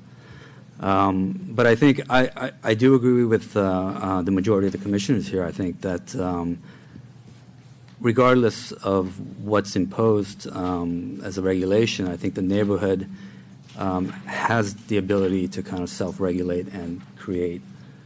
If they do want to preserve the inherent character of this neighborhood, I think they have an opportunity to do that. And I think if there is not that kind of agreement, then there's certain processes that will take place, such as the design review process, which then goes into more case by case. But yeah, I think certainly there needs to be a process put in place, right, for the residents. And I think where the staff is going with this adaptation or of the R1 seems to be a good start, a good place to start. And I think for me, I don't fully have the information yet to determine whether or not a single story should be imposed as opposed to a two-story yet. So that's kind of where I'm at. Okay. I could add a couple of comments just in addition to what you said as far as feedback. When I look at the development as a whole, there are the 11 units that are backing to Homestead. So that I think would be a consideration for a two-story option there. So I would hate to see us say no two-story units when that might actually be an ideal place there, as well as the units. I don't know the grade differentiation, but in the upper left-hand corner, the homes that back to the existing two-story homes might also be ideal locations. So I think we should explore it further and consider whether it should be a case-by-case basis and let the community decide. Okay. From my perspective, my initial reaction was also like I didn't have enough information and we didn't have a survey and all of these things. But as I thought about it more, first of all, it's a very cumbersome project to have to go through and survey all of that. And what we're really trying to do is set standards. And you're really not having to deal with those standards unless you're doing some major addition to your home and really changing your home, rebuilding it basically. And so I'm actually okay, from my perspective, setting what we think are reasonable floor area ratios and setbacks without necessarily needing to go out and surveying every single home. Because I think as staff explained, and I think they're right, it's you're not going to be able to create something where everything is going to be conforming. And so we just have to, from my opinion, come up with something that seems where the majority of the things are conforming and that seem kind of reasonable. And so I think that's my opinion on that. In terms of two stories, my thoughts have changed since this first came up. I think when it first came up, I was aligned more with the rest of you in terms of not restricting it, but I've seen how many people have come out here to talk about the impacts on their privacy, and I think it's more than just the 11 that are on the north side, because there's another 4 on the west side. But in any event, there hasn't been one person that has come out from this community to say, we want 2 stories. And so, but yet we've had a lot of members of the community that have come out and said, we don't want 2 stories impacting our privacy. And I'd be more compelled to argue that we should allow 2 stories if there were, it just doesn't seem like there's much of a dialogue or discussion, and no one has come out to really fight that point. And I think what we're looking at here, if you go drive that neighborhood, it does feel like you're getting a lot of density, but you're not seeing it because it's all 1 story. And in these flag lot configurations. And so I don't know that we necessarily need to mess with that. And that we can maintain the character, we can give people the certainty that they need to do what they want to do. And everyone kind of knows what the rules are, and we're not really going to prevent anyone from remodeling their home, and just because you want to remodel your bathroom, all of a sudden you're gonna have to move your wall 10 feet back. That's not what's gonna happen here. And so that's my take on it. I guess what I would ask is for the 4 homes that are already 2 stories, and I can imagine why they are 2 stories because they abut the creek there, right? Or is there a way to carve out those 4 and allow those 4 to remain 2 stories? Well, under non-conforming regulations, they are grandfathered in. It's just if they But if they wanted to rebuild, then they would have to rebuild. Correct. And so it has to be for the entire district, or can you? You can do carve-outs if you want to try to, it can't be spot zoning, so to speak, but if you want to create zones. If you want to create zones or try to do a mixed approach with 2 stories in certain areas, that's always feasible. Got it. Yeah, so I think from my perspective, it's just, there's a lot of density. I don't think that you're adding more density by increasing, going to 2 stories. So I just want to be clear that from my perspective, that's not adding more density. You're going to have the same number of occupants. They're just going to have more room. But I do think it is severely impacting the privacy, not only for the neighbors to the north and to the east, but internally within the compound per se. Because a lot of these, the setbacks are really minimal, especially because some of these people have built essentially to the property line. And so that's where I'm falling on these issues. And we need to give staff some, I guess you're looking for direction. Right. Well, you don't necessarily need to make a motion. Obviously, all this feedback. I think the point of the study session is to hear from each of individually. If you want to continue to maybe coalesce around ideas or anything, that's up to you. But no formal motion or anything is needed at this point. Yeah, I just want. Do you want any kind of polling on 2 stories versus not 2 stories, or any specifics around? Or you? I guess there's different varying. I think the biggest work effort would be there's some response with regards to more information, or if there is enough information, or I don't need more information. So that's where if you do want more information with regards to structures and existing structures and setbacks, and that potentially is a very large effort. If you want the specificity with that, it's kind of you either go the scientific way, hiring surveyors, which the city is not going to be paying for, or we use some of the existing information that the applicant has given us and try to do some more estimated measurements off of that, and maybe put in where the recommended setbacks at, say, 20 feet, kind of how that relates to those structures per se.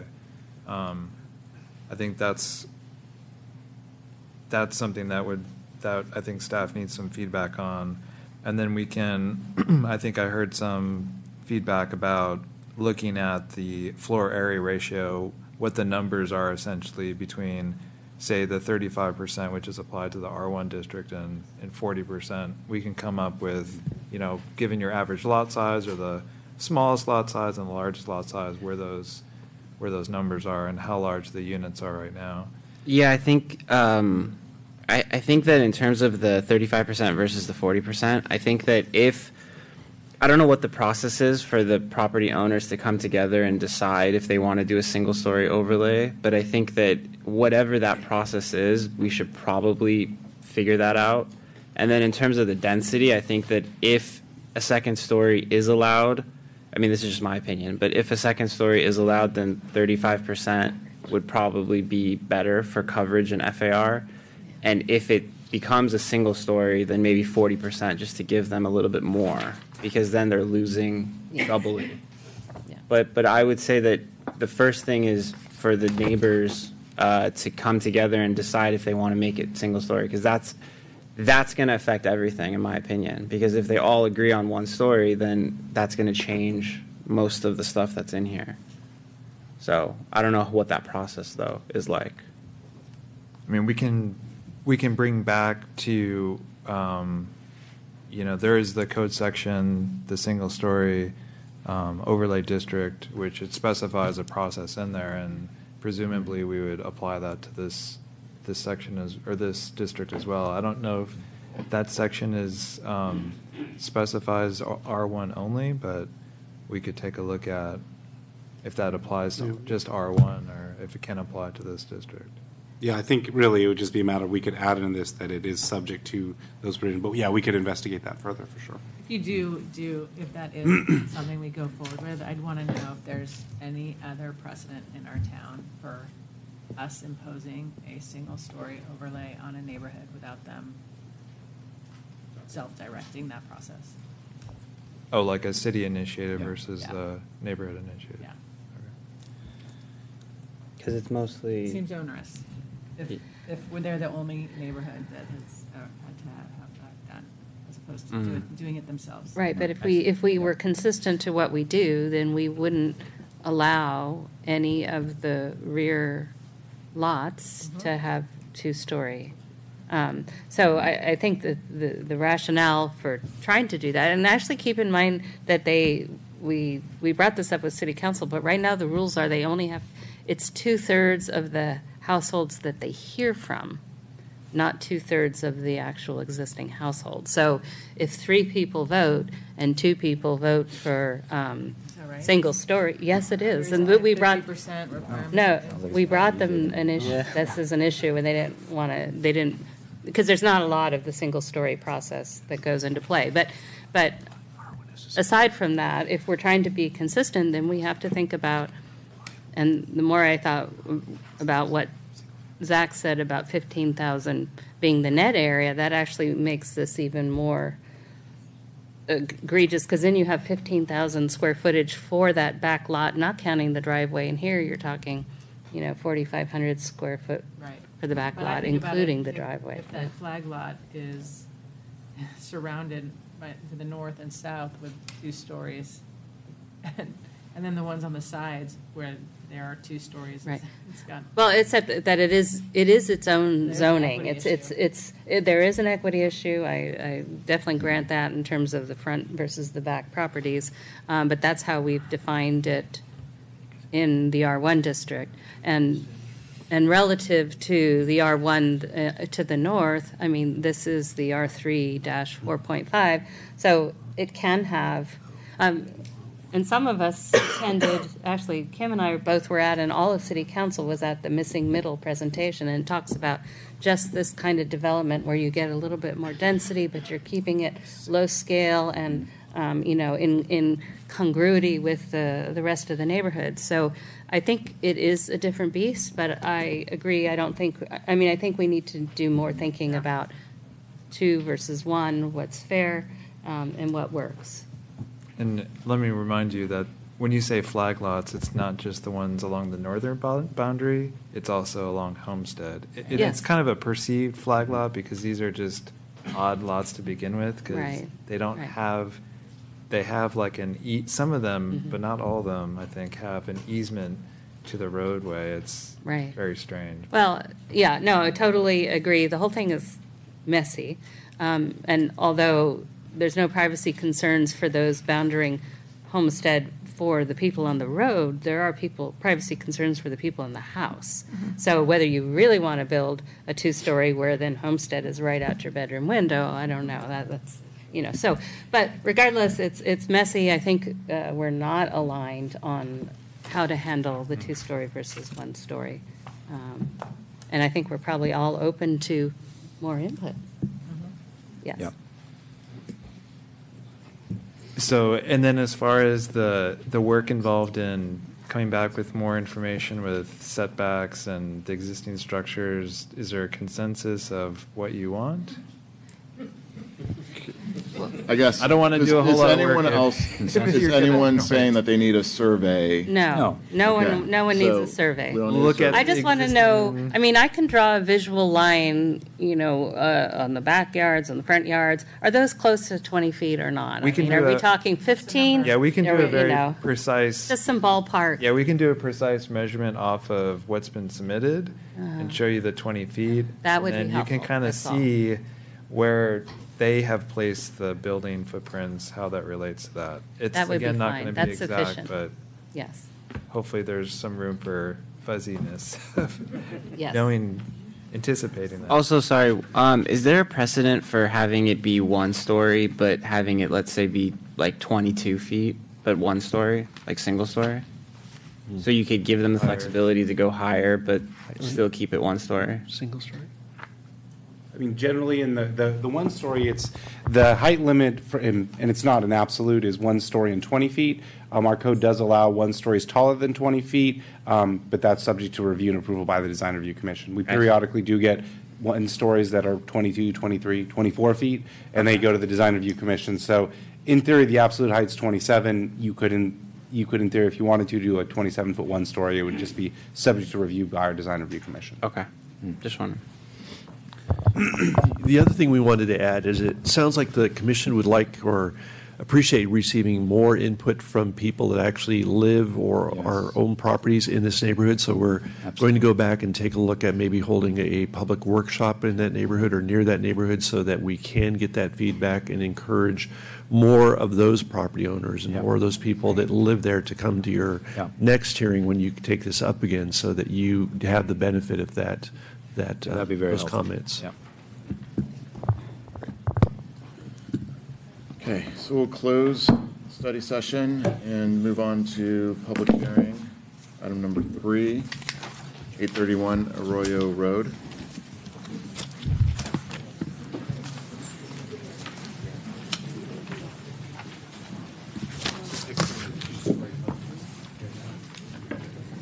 Okay, thank you.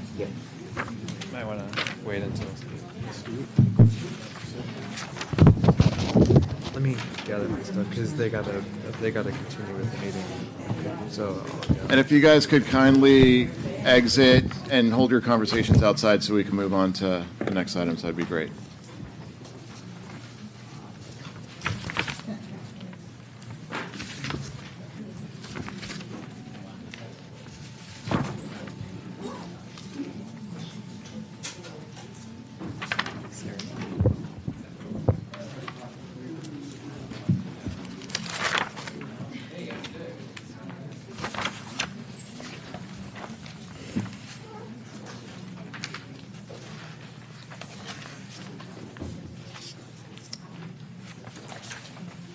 Okay. We good? Okay. Good evening, Commissioner Samek and Commissioners. The project before you is for a parcel map subdivision application to subdivide the property at 831 Arroyo Road into two parcels, including an interior lot and corner lot.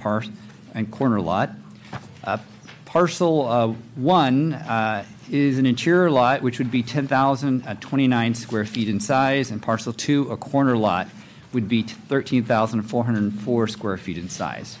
Staff would like to note the applicant provided an updated tentative map that was emailed to the Commission today. The revisions address condition number 11, which was a right-of-way dedication from the Public Works Department, which required dedication of a 25-foot radius at the intersection of Arroyo Road and Mountain View Avenue to the public right-of-way. In addition, the revised plan correctly identifies the exterior side of building setback line along Arroyo Road, which was listed as a setback line instead of specifically an exterior side setback line. A hard copy was also provided at the dais for each commissioner. Parcel 1, the interior lot, is indicated exceeds the minimum required width of 80 feet. This is indicated as lot number 1, which is the upper lot. It meets the minimum width of 80 feet, depth of 100, and meets the minimum lot size of 10,000 square feet for the R110 zoning district. The lower parcel is parcel 2 is a corner lot and exceeds the minimum required width of 90 feet, depth of 100 feet, and meets the minimum lot size of 11,000 square feet for the R110 district. The subdivision conforms with the applicable goals, policies, and programs in the Los Altos General Plan, complies with the applicable requirements of the city zoning ordinance. Staff does believe that the subdivision is consistent with the housing element policy 1.5, that the development will result in an orderly and compatible development pattern within the subdivision and in relation to its surroundings. The subject property is located on the corner of Arroyo Road and Mountain View Avenue and was originally created as part of Montebello Acre subdivision, which was recorded in May 1927. As shown on the screen above, the existing house was constructed in 1951. As indicated in the subdivision map, the lots were originally developed as consistent sized lots of 40,000 square feet with 200-foot widths and 200-foot depths, with similar sized lots west of Mountain View, but of varying shapes and forms. However, as indicated in the city's GIS map, the parcels were subsequently further subdivided into lots of varying sizes, with 8,000 to 17,000 square foot lots along the west side of Mountain View Avenue, across from the site, with varying shapes, size, and sizes. Lots east of Mountain View also have varying shapes, with significant portions of the subdivision having consistent shapes of 16,000 to 17,500 square feet. However, for parcels directly along the west side of Mountain View Avenue, the lots have varying shapes and sizes and do not maintain the consistent rectangular forms of the vast majority of lots to the far left of the site. As indicated on the screen above, the red outline indicates the location of the proposed two-lot subdivision. Staff also notes the 3 subdivisions that occurred in a similar manner as the proposed lot that are highlighted in green. The pattern of development is further reflected in an aerial photograph that which outlines the subdivision, the location of the proposed subdivision. It provides the outlines of the previous subdivisions. The upper subdivision is a subdivision that occurred in 1980. It resulted in a subdivision of a larger lot into 2 lots, one that was 9,166 square feet and a second lot that was 8,154 square feet.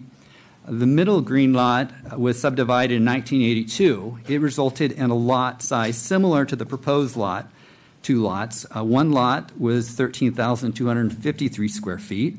The second lot was 10,101 square feet.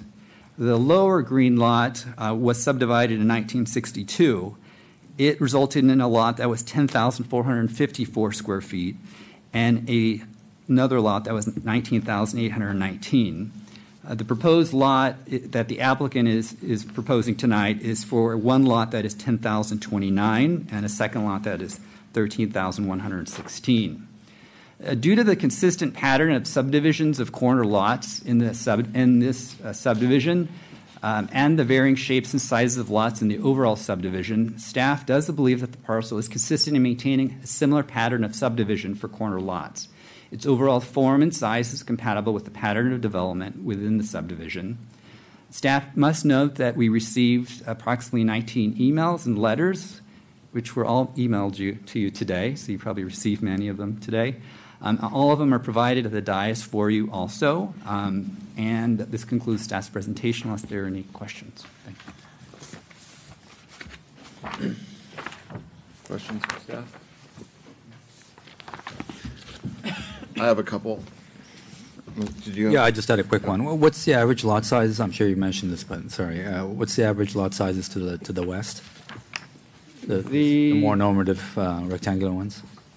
The lot sizes are 16,000 to 17,500. Okay. Thank you. So I saw that the lot size conforms, but there wasn't any mention of whether the setbacks conform. And I just wanted to make sure that was the case. Yes. The project site, the upper lot is an interior lot. It does meet the minimum requirement of setbacks of 25 feet in the front, 25 feet in the rear, and 10 feet on either side. On a corner lot, there is a requirement for a 25-foot front yard setback, a 25-foot rear setback, a 20-foot exterior side setback, which is along Arroyo, and a 10-foot side setback. As reflected in the middle subdivision, and as indicated in the aerial photograph, you can see that the location of the side yard and rear yard are very similar to the proposed parcel, and the configuration is the same. So it does, all of them conform? Correct. Yeah. And my second question was on the arborist report. Do we get peer reviews on these, or we just accept them? Do we have any? We did not have peer reviews. The only trees that are proposed for removal are trees that are dead. Though the applicant proposed the removal of a significant number of trees in the initial submittal, staff recommended that all the trees be maintained except for the trees that are dead. Any trees that are to be removed will be addressed at a future date through a design review application, and that is the pertinent process for removal of trees. And at that point, the DRC will have an arborist report submitted that will evaluate the location of any home in relation to any trees and the condition of those trees. Yeah, I just found it odd that there weren't that many pictures of the trees, and particularly the ones that they're calling dead. I mean, there's just 6 pictures or so, and there's a lot more trees than that. And so I just found that odd. And the other thing I would say is that there wasn't any discussion about trees that were listed as poor and whether there was a path for fixing, improving that condition.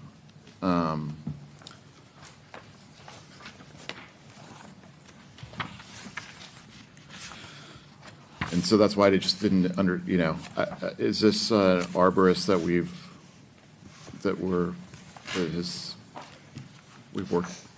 gotten reports from before? Yeah, this particular arborist, Kilty, they've submitted arborist reports to the city on numerous occasions, so we're familiar with the work. I mean, at times we may push back and ask for more details. In this case, given kind of the scope, it was more of an inventory, and I don't know that we disputed any of the claims of the trees that were dead, but we can definitely provide more information if that's desired. Okay. Anyone else have questions? Yes, sorry. The 3 previous subdivisions, what were the years of those 3 again? I didn't catch it. The upper subdivision was subdivided in the upper subdivision was subdivided in 1980. The second one was subdivided, the middle one was subdivided in April 1982. And the bottom green one was subdivided in May 1962. Oh. And I have the tentative map. 1962, you said, that last one? Yes, the lower one was subdivided in May 1962. And are the those lots, the subdivided lots, are the front yards considered to be fronting onto Mountain View Avenue? So on the middle lot, the front yard is located on Mountain View. The side yard is on Raimundo, in a similar configuration as the proposed lot. The upper lot, parcel A and B, the setbacks aren't indicated on it. I don't have that on the tentative parcel map.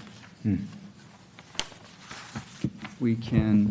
Based on the configurations, given that the narrower frontage is on Mountain View, it appears likely that all of those lots have frontages on Mountain View, with the exception of maybe the one on the upper part of Vista Grande, which has a longer length, a longer frontage on Mountain View.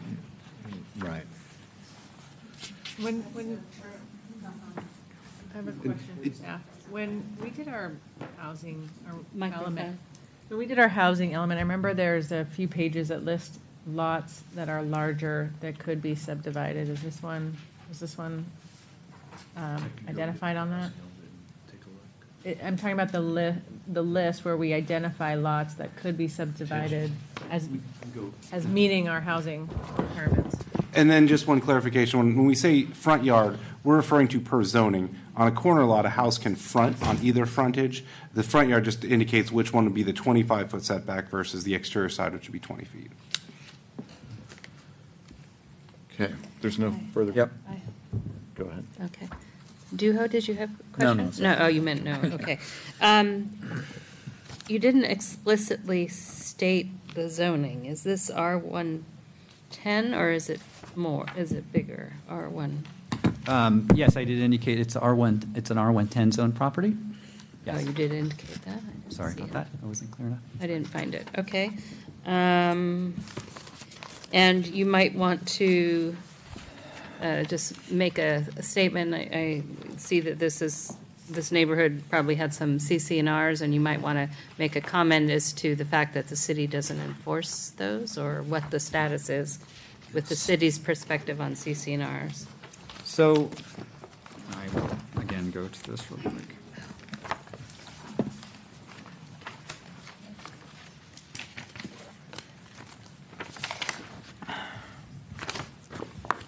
So the applicant in the submittal application did not indicate that there were CC&Rs, but if there are CC&Rs for a property, the city's perspective is not to enforce CC&Rs. Any CC&Rs are to be enforced by the owners themselves civilly, not through the city.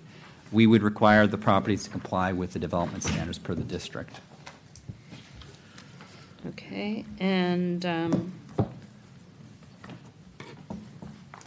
had one more question, but I'm not seeing it, so I guess I don't have another question. Thank you. Anyone else? Okay, does the applicant have presentation?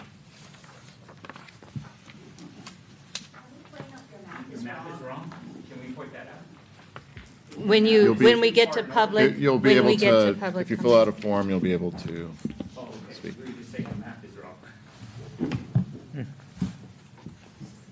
Hi, I'm Rick Hartman from Home Tech Architecture. I'm the architect and not the civil engineer. So, but as far as houses and orientation, we read the letters from the neighbors as well, and there's a lot of misunderstanding in there.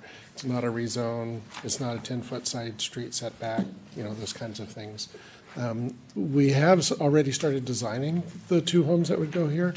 The one that's at the corner of Arroyo is going to have a front door facing Arroyo, so that should be consistent. And the Mountain View, of course, will face Mountain View. All the setbacks are met. The home next door, there's only one real adjacent home to this project, and that's the one on Arroyo. Today, that's a side yard of 10 feet, although the existing house is about 12 feet. Now it's going to go to 25 feet. So with the new setbacks, the new home will be much further away from the existing home that's immediately adjacent to it. Other than that, it's, whatever the setbacks are for the R110. It is zoned R110. I think the neighbors would really like it zoned a higher zone for, 14, 15,000 foot lots, but it's a 10,000 foot lot zone. So we're very careful to only do what we're allowed to do and not break any rules at all. So other than that, everything else should be handled in design review for the homes. It's certainly the trees. We were very disappointed that the arborist felt the trees were horrible condition all the way around the property, but we want to save all the big ones anyway. So the ones on the corner, the ones back by the creek, they're going to save all those. Okay. Does anyone have any questions for the applicant? Thank you very much. And so with that, we will open it up for public comment.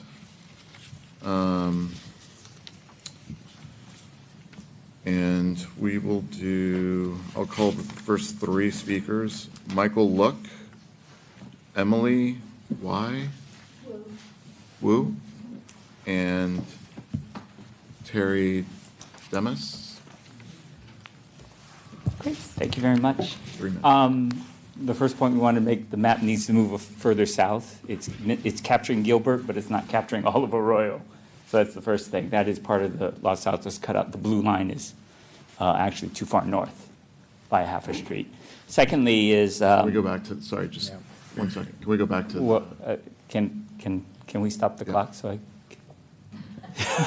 I'm losing the... Go ahead. The blue that you had the houses all on? Sorry. They had the map, the Google map, right? That one. You see Gilbert or Gilmore? That's a Mountain View street. And Arroyo, the other half of Arroyo is down below. Right, that's really important because it's the Montebello Acres is made up of 3 main streets: Arroyo, Vista Grande, Raimundo. It's shifted. We live at 840 Arroyo Road, directly facing the property 831. I'm here today with my wife to express our opposition of the proposed plan, as we understand it. We moved to Montebello Acres 22 years ago, and we moved there because it was a rather unique community. It offered very open front yards, very welcoming kind of feel, very large lots. And so what our concern is, as we look at the plan, is that it would, we believe, detrimentally change kind of the character of the neighborhood. You know, if the house is facing Mountain View Avenue, it would be the only street of 36 houses on Arroyo Road that doesn't face Arroyo Road. Now, the architect just informed us that it's going to face Arroyo Road, but then my question is, so then what's the setback? Is the setback 25 feet or is it 20 feet? Because they're using the 20-foot side setback corner lot argument. But if they're really facing Arroyo Road, then it really should be 25 feet, just like every of the other 35 houses on Arroyo Road. If you then take that to the next 2 streets, which is Raimundo and Vista Grande, they also face their main streets or respective streets.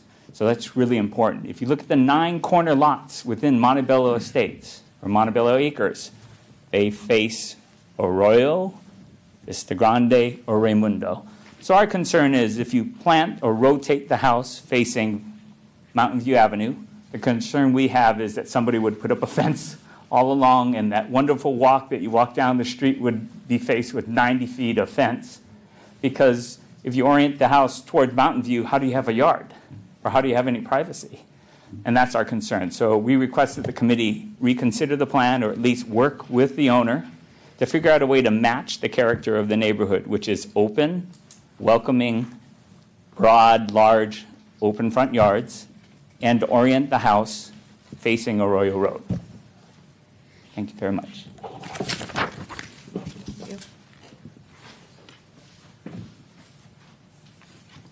Emily Wu.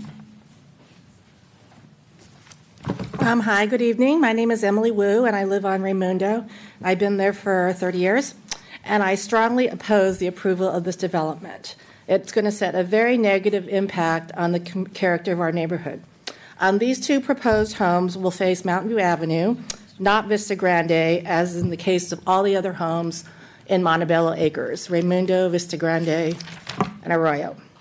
There are many corner homes on these three streets, and every one of them faces the street, not Mountain View Avenue. As far as, I don't think the first match was correct, but there's a large home being built on Raimundo and Mountain View Avenue, and that faces Raimundo as it's supposed to be. And there are many houses on the corners, and they all face the street that they should be facing. So I think that you need to seriously consider not approving this plan, and I ask you to take a high-level perspective of this proposal, since it will jeopardize the character and community of our neighborhood and set a negative precedent. Also, very few neighbors in Montebello Acres received a notice of this hearing, so I think there are many more of us who would protest this development if we knew about it. So, thank you. Carrie Demas, then Nancy Ellickson, and Susan Flesh. I'm Femi Demas and live in Arroyo, and my predecessors here really covered a lot of the points I was going to make. I don't understand the rationale whatsoever, because all of these lots that you see there, over here, they're 17,500 square feet, and what we have there is a slightly bigger, you might want to call it, 23,000 feet, and we're going to break it, and the one that is going to be on the side there, because of on the corner, will be 13,000, the other one will be 10,000. And it will establish a precedent, because if we move that way, then all those lots that are 17, 20,000 square feet, whatever, half acre, then they can be split up in the future along with this precedent that we will set. And there is more density, more cars and so forth if we were to move that way, and that will really change the character, and that's of the neighborhood, and that's why we really are opposing this split. Thank you. Thank you. Nancy Ellickson, Susan.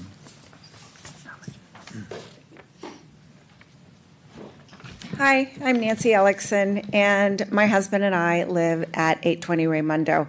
By the way, a corner lot and a big corner lot. We've lived there since 1992. Raimundo is, as you can tell, the middle street of Montebello Acres. Montebello Acres is 80 homes, and Sean, I'm sorry, you're wrong. I painstakingly did an average last night. The average lot size is 18.3. So it's not 14. It's not 13. It's much higher than that when you average in the small lots and the big lots. Our neighborhood is comprised of long-term residents as well as newer owners. We actually have several second-generation neighbors who own the homes they grew up in. As I said, the average lot size is 18,000 square feet. This is really, there was a reason for this. The CC&Rs that were developed in, I want to say the late 40s, I'm losing my voice here a little bit, so forgive me. They thought a lot about these CC&Rs, and they wanted the homes to be separated and spaced. And that has made Montebello Acres a really sought-after area to live in because of these large lots, because of the spacing, and because of the setbacks. It's very, very unique. As you heard earlier, all the corner homes, my home on the corner of Raimundo and Mountain View Avenue, I face Raimundo. I'm sorry, my home on the corner of Raimundo and Mountain View Avenue, I face Raimundo, as do the other corner homes. 831 breaks this consistency with the two lots, including one corner one, not facing Arroyo. This isn't compatible with the character of our neighborhood. Plus, these two homes, which will no doubt be 3,000, 4,000 square feet on small footprints. We all have 3,000, 4,000 square feet, but we're on a lot larger footprint. The housing element in the city's general plan, and I better speed up, I'm going to run out of time here. The housing element in the city's general plan states that the city will ensure development permitted in the creation of land division results in an orderly and compatible development pattern within the subdivision. This doesn't do it. We disagree with city staff's approval, and we ask that the commission deny this subdivision based on the positioning of the two proposed homes. And by the way, 20% of our folks in our neighborhood, we're a tight neighborhood, as you can see, a lot of people turned out, 20% received a flyer. No one else knew. And so you would have seen a lot more letters if this had been communicated. Thanks so much. Thank you. Susan Flesher? And that's the last speaker card I have, so if anyone else wants to speak, please fill out a green form. Hello there. My name is Susan Flesher, and I am married with 3 children in the Montebello Acres. We've lived there for 35 years. I also represent a neighbor who did write in who's lived there for 3 years. So we represent the old and the new. One of the things that has not been mentioned yet is that when we bought the house, we did have CCRs. I understand they are not enforceable, but it did set the tone and the design for the neighborhood at the time that those were set.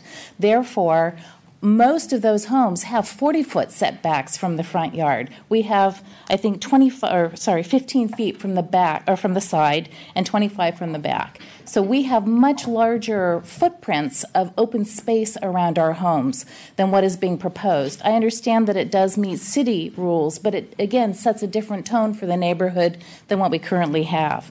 I also wanted to say that basically, if we take the space that we're looking at now, we divide that almost in half. We're talking about virtually half of our current lot with probably a house about the same size of my house. So I'm looking at kind of taking one lot property in my neighborhood and putting 2 houses on it. It's a significant impact on that neighborhood and a different feeling and sets the tone entirely different for what we've created.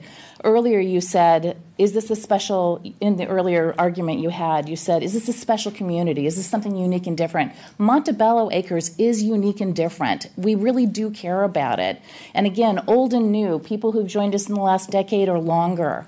And so we are here to protect it. And we do want to work with the city on this to make it really a special place. And we are all also very supportive of creating an ADU instead. If there's, the ones that have been creative have that feeling. The ones that are up there that were done many, many decades ago, the one at 1960, it feels more like a home in the neighborhood with an ADU. We are also supporting that for this proposal. If this house would be one large house with an ADU, it would have, I think, consistent support of the neighborhood. The last thing is I did want to say I did not receive an email. I live very close, or a notification of this. In fact, very few residents on Vista Grande did. So when 20% of a community receive it, it's really disappointing. So the word's getting out, people are writing in, people are making a vocal point. What else? I think that's probably the most of it. But I defer to your opinion, but I really hope that you'll consider the neighborhood's feelings. Thank you. Looks like we've got one more. Sorry, Laura. Taking some of my husband's time since he didn't get it all. I'm not prepared because I wasn't planning to talk, but I think that there are a few things that were not covered. And one of the things is that, as you may know, the proposal was for 2 Monteview-facing homes. Okay, and all of a sudden today we hear that, oh no, supposedly this is being redrawn and that it has changed. And that we have never heard of. You can even look at the map that is on in front of the house and everything else like that. I think that's probably some reaction to probably seeing what we've done. Who knows? But, you know, that kind of puts into question as what exactly is going to be on this house. We don't know because last minute, here we are, and now supposedly it's facing forward, which is what I think many of us also want. But what do we know? I mean, we don't know what to expect because we haven't seen it. One of the other things to consider about the setback on that corner is where it is located and that quick, sharp turn there. As my husband mentioned, we are literally right there at 840. We have had so many cars almost come into our house because people don't stop. And there are a lot of people that walk there. Our children walk there. I have 2 high school kids now. And we've grown up there. We've been there for 22 years. And we've asked for stop signs. Never happened. And so depending on what gets built there, I think you have to be really careful because that is a very dangerous corner. And anyone that walks there, and if you come to Montebello, you know that. So that's another thing to consider. Another thing to also say is that we live right across the street, and we didn't get notification. So I don't know who else did it, and we talked to the person who lives next to us. She didn't get notification. And supposedly, if you read this, it said that everyone within 500 feet got notification. So each of our lots' fronts are 100 feet. So that means 5 feet this way, 5 houses this way, 5 houses this, 5 houses that way, right? And it says 80 people, homes, got sent this message. I don't know what message was sent out because we have 80 homes here, and we didn't even get a notice. So, I think you would have gotten more people here not happy about this because it came as a surprise. And if you look at all of these things, it's because we just found out about it. I mean, if you got 20 emails, and I don't know if 3 of them you got because ours isn't on there. Our neighbors next door, the Klugs, are not on there. And I don't think the other neighbor is on there. Great House is in there too. 20 letters about this, and that's because we just figured out about it 2 days ago. So I think you really have to take a look at that, and you have to consider this, and this should not be passed immediately because we don't know what's going on, and you haven't heard from everyone that you probably will. Thank you. I'm going to close public comment and open it up for discussion.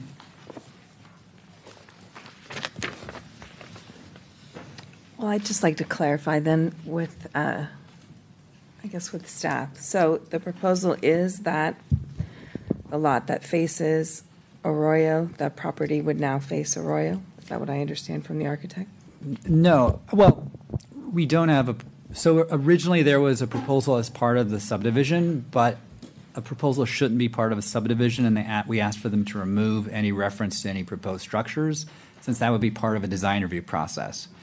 What's being proposed today is location of setbacks. That is not a reflection of the location of the frontage of the house. On a corner lot, a frontage can be either facing along the front zoning setback line, or it could be facing along an exterior setback line. And in addition, according to our design guidelines, if there is a proposed single-family home along a corner, there is a requirement that they have to maintain a consistent setback line as other homes along the frontage. So even if it is 20 through design review process, if the established setbacks along that frontage is 25, then they would need to maintain a similar setback if that's the frontage. So do we understand what the setback of the adjacent property is, or the home? No. No.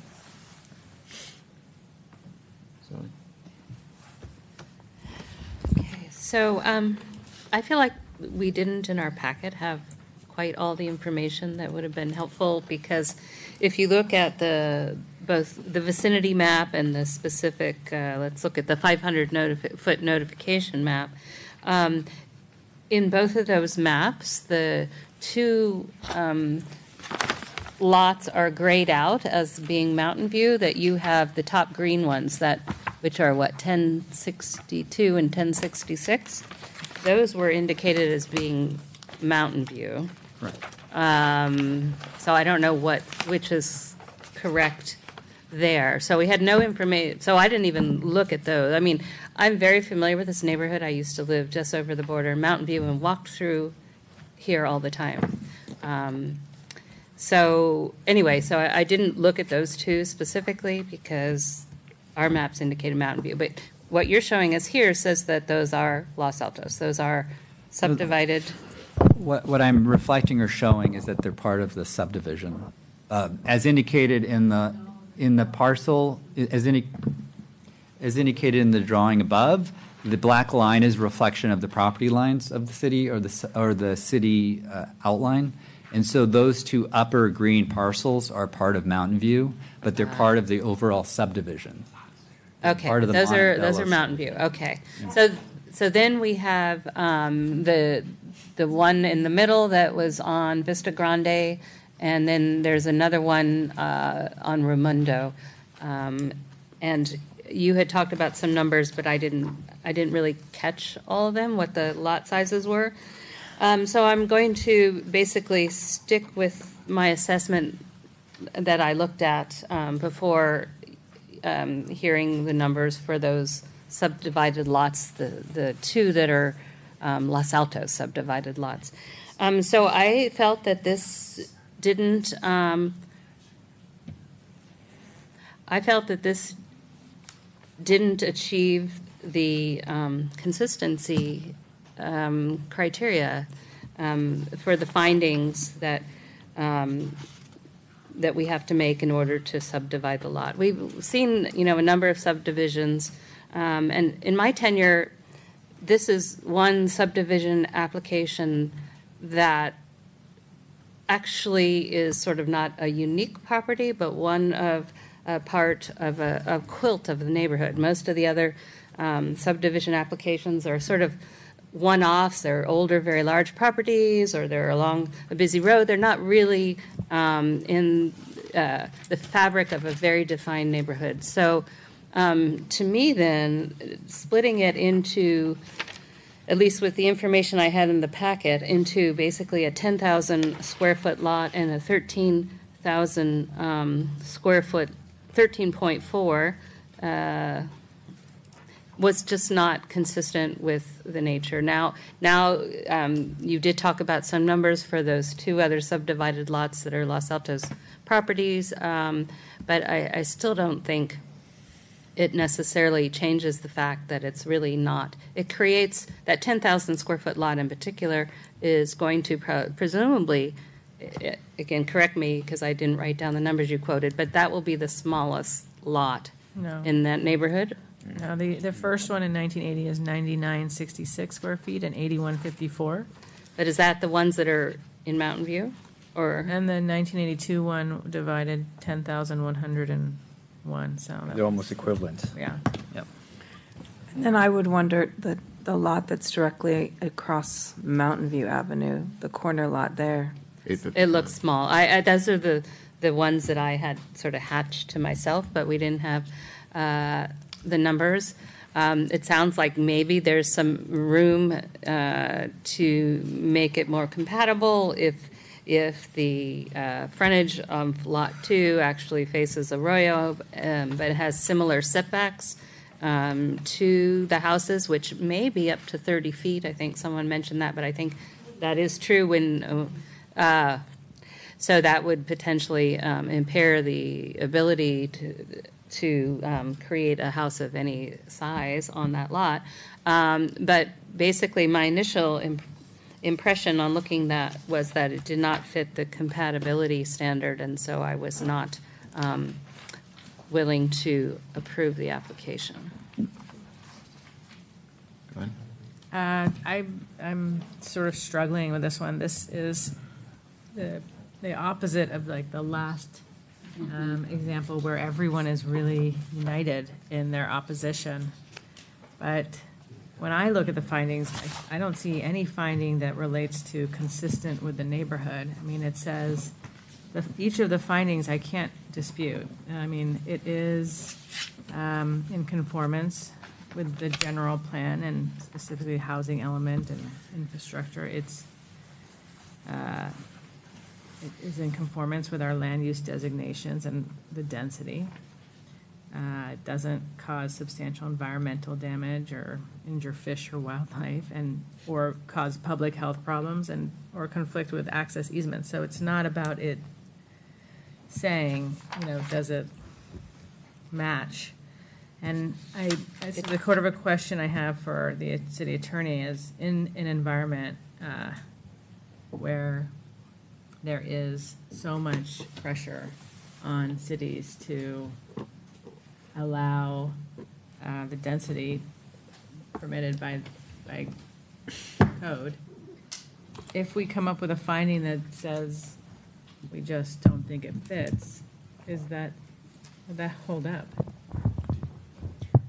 Is that a basis for denying this? I mean, I think that you have to adhere to the findings in the subdivision map act, which are set forth in here. So I do think you have the ability to interpret the facts that you have before you and make the findings as specified in the staff report under the subdivision map act. But you need to look at the application and make a determination based on that information. I will point out on page 3, it does say the land use element, the housing element, the first bullet point there on the top of page 3, the city shall ensure that the development permitted in the creation of land divisions results in an orderly and compatible development pattern within the subdivision. So that is specifically there. Are you in the report or the actual resolution? No, I'm in the report, page 3. Page 3. But the term is compatible development pattern. It doesn't say that it has to be exactly following, it doesn't say that it has to be an average, it has to be compatible. And I think, as the record indicates tonight, with some other lots that are in the 10,000 square foot range, that almost demonstrates that there are compatible developments of this size in this neighborhood. I think especially if you're looking along Mountain View Avenue. The corners, right. Right, and so there is a pattern, even if you're looking at the widths of the lot that are on the east side.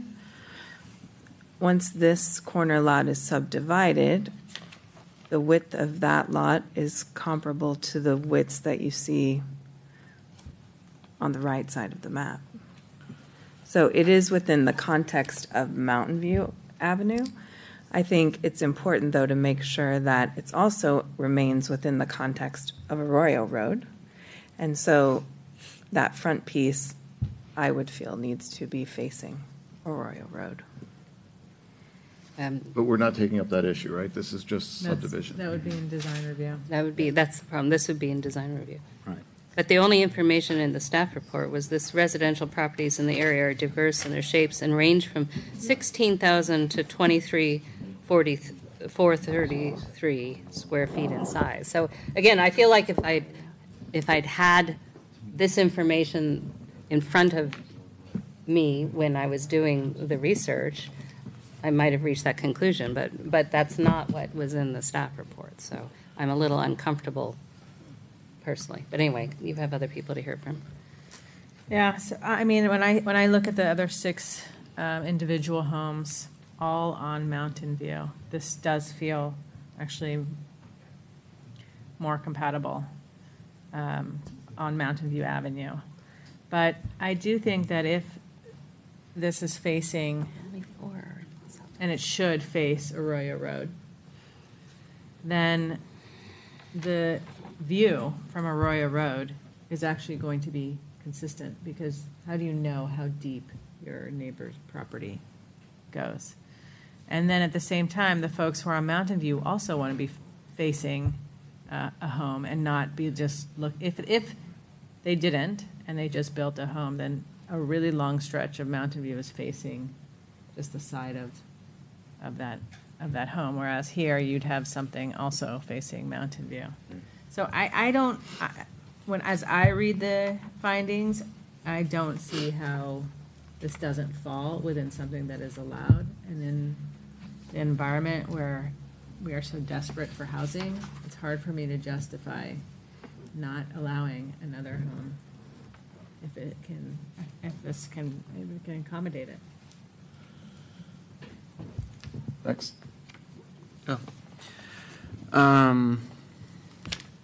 Yeah, so I'll be honest, when I first saw the project, I didn't think that there was an issue. I thought that since it was following everything, and it was following the lot size and the home size and everything, I thought this was probably kind of an easy decision, but reading the emails and hearing from the neighbors, I think that it is a little bit more complicated. But like my fellow commissioners have said, it's hard for me to justify a reason to not approve this, just because, you know, everything is in compliance. And as far as compatibility, it's kind of a, you could say it's kind of a subjective thing, being compatible or not being compatible. So I do wonder what a house with a ADU would look like, where the ADU was facing Mountain View and the home was facing Arroyo. But again, I know that's not a two-home project. That's still just one home with an accessory dwelling unit. So yeah, I'm struggling as well. I don't really know how to justify this, though, in terms of not approving it. So that's what I would say. Yeah, I think given the information that we have, I find that it is absolutely compatible. I think when I look at just from a sort of an urban layout perspective, planning perspective, clearly those three streets are very strong streets that organizes this neighborhood. However, the Mountain View corridor is something different. There are a number of exceptions, number of different lot sizes, geometry, and you know that's the nature of that street and the surrounding environment, the creek, what have you, that causes those variations to occur. And I think the precedents that have been set are very consistent with what is being proposed here. I really I'm struggling to find. I understand the sentiment from the neighborhood, no doubt. I think we struggle with change, but you know it's a neighborhood. I think things change inevitably, but I don't see anything that's being proposed here that feels out of character. I think clearly it's going to be up to the architect, and hopefully we have a good architect on board who can handle some of these challenging design issues. But however, those are design issues, and with some expertise, those could be negotiated. But from a kind of sort of property layout perspective, I can't see anything that's not consistent with what's happening there in that Mountain View corridor. So I'm inclined to support this proposal. It's my turn. Yeah, I'm actually surprised that this was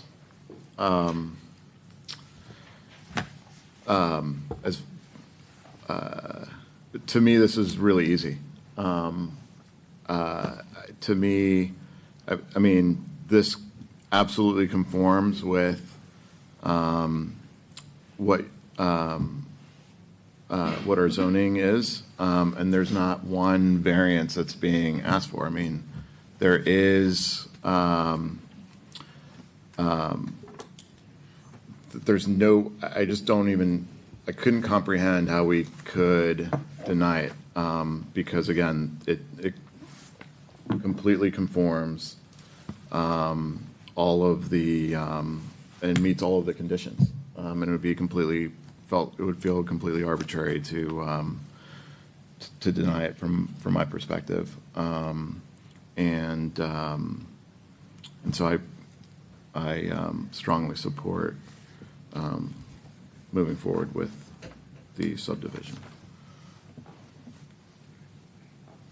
So, if anyone wants to make a motion, would you like to? I just want to ask a question. So, a lot of the comfort level here at the dais was about this facing Mountain View Avenue. So does that mean subdivisions do or don't apply elsewhere in the neighborhood. Sorry? What's your question? I'm not sure. So my question is, so are you saying, because the justification is about Mountain View Avenue, are you saying that if future projects come to us from this neighborhood and request subdivision, is it about the fact that it's on Mountain View Avenue, or is it about the fact that any of these properties could, in theory, be Well, if they're subdivided, though they're not all big enough necessarily Correct. to be. There's way one more, You wouldn't have 870 rear corner. Well, like, yeah, maybe. All right, so Yeah. you don't think that's a factor? No, I mean, if they're 14,000, 18,000, you can't Mhm. get to 10,000 Yeah. minimum. You need 20,000-foot lot to be able Mhm. to divide, so. That brings up a good point. Does anyone know realistically how many could be subdivided from sorry, I can't count, however many are on the map? No, I don't have those numbers, but for an interior lot, for 2 interior lots, you would need a frontage of 160 feet wide and a total of 20,000 square feet. If you try to do a flag lot, you would need 25,000 square feet and a minimum 100 feet in width. And none of the lots to the left of the site have that minimum allowance. They either don't have sufficient width or not enough lot coverage. Potentially on this upper right side, and if I could log in, I could probably get each of the square footages for you, which is what I did previously. Yeah, but I'm not sure it's really That's even all right, relevant to the conversation. If it's not, if it's a moot point. I will make one more point, and just to be clear, what we're particularly, I mean, we're not short on expensive, the addition of expensive homes in Los Altos, because any tear down and rebuild, even when there was an existing home, counts as a new home. So we know that. An ADU is affordable by design, and so that would actually be more likely to help in terms of our BMR type housing. But just wanted to state that. So I'll put forward a motion to approve the tentative map to subdivide the property into 2 lots per the findings and conditions set forth in our report. I'll second the motion. All those in favor? I'd still like one point of clarification if I could. So there's no way in this, we're either making a motion to approve or deny this request. We cannot make any condition on the fronting of the lot that faces Arroyo. Yeah, there's definitely opportunities, and I actually can give an example. An earlier subdivision, this was probably 7, 8 years ago along Edith. There, you can. I think it's more challenging to build in setbacks that are different from the zoning, but for, say, initial development. And so there was a 3-lot subdivision on Edith, and there was some concern about height. And so in this case, the applicant was amenable to, and so the city stipulated a condition that the initial construction would be 1 story in height. Then subsequent, it would be subject to the zoning. So you could look at, say, an initial construction with a house that has a front that faces on Arroyo, if you so chose. I think through the design review process, looking at the setbacks, we would likely look for a setback that's more than 20 feet to be more consistent with the neighborhood through the design review process, which supports that type of requirement. But if you were concerned about a house facing on Arroyo, that could be one solution if you're so inclined. I'd be comfortable with that. Yeah, I would also think that it's important for the one facing Arroyo to make sure that it faces Arroyo. I would say that that's important. Hi, I'm the developer. I'm sorry, may I? I don't think you can. No, I'm sorry. It's closed. The opportunity to speak.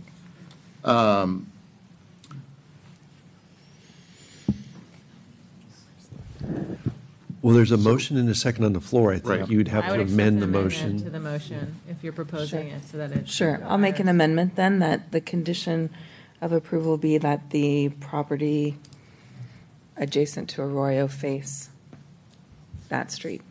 So Something. do the I'd maker and the accept seconder accept the amendment? Yep. Yep. Second that. Okay, all those in favor? Aye. Aye. It's unanimous. I didn't say Oh, aye. sorry. I didn't Oh, say sorry, aye, sorry. but I I was thought I heard still it. mulling the amendment, which I think alleviated a significant part of the issue. All right, with that condition, I will say aye. Okay. So it's unanimous, and we'll close that. People think like they need a break, or should we move straight into story? All right, so we'll take a 3-minute break.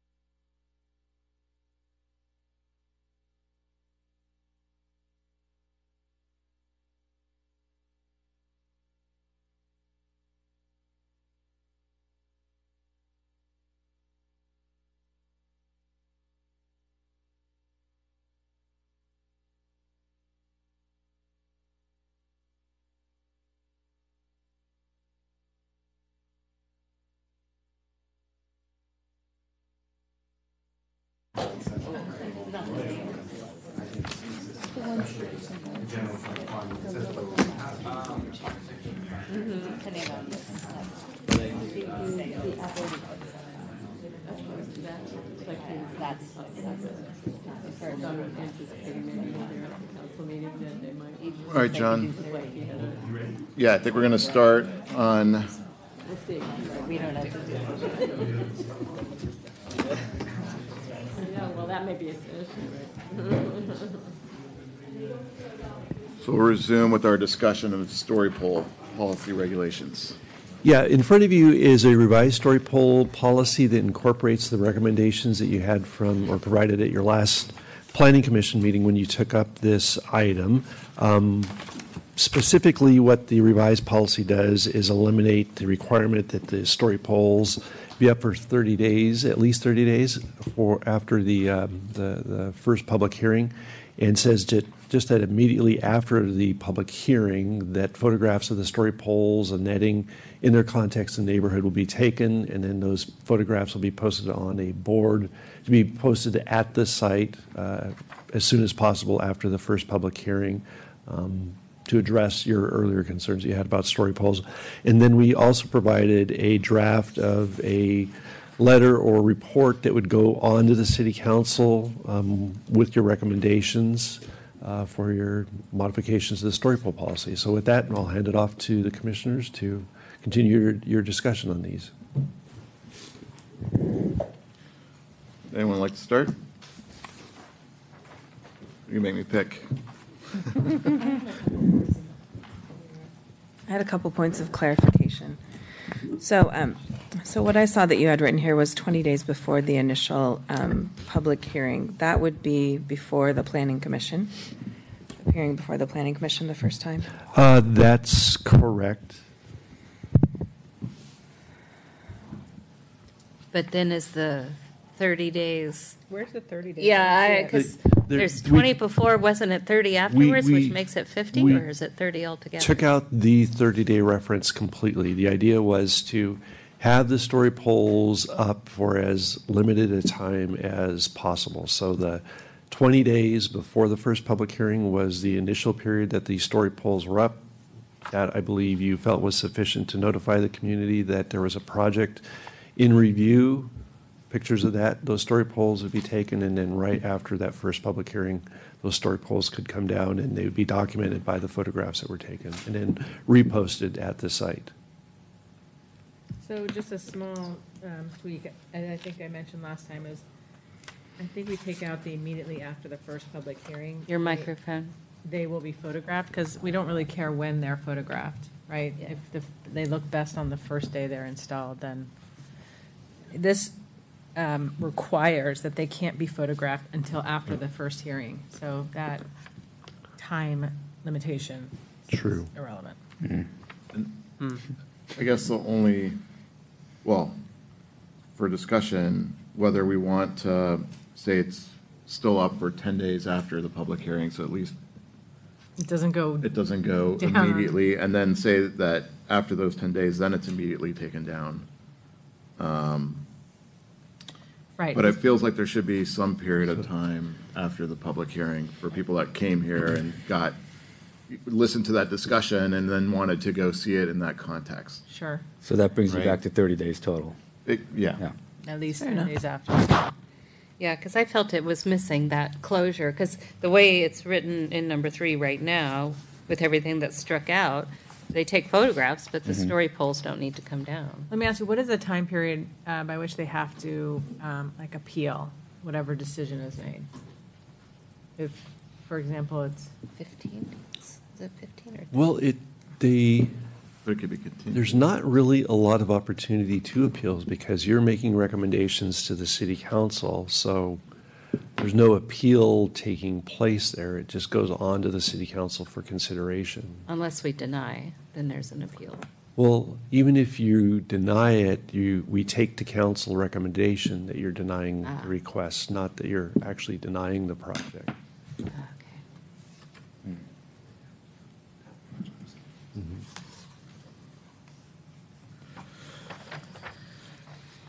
Would it be possible if the first public hearing is before is there instances where it'd be before a different commission than us, like the Bike and Transportation Commission, and I remember things used to come, they'd be sort of multiple different public hearings they'd come before.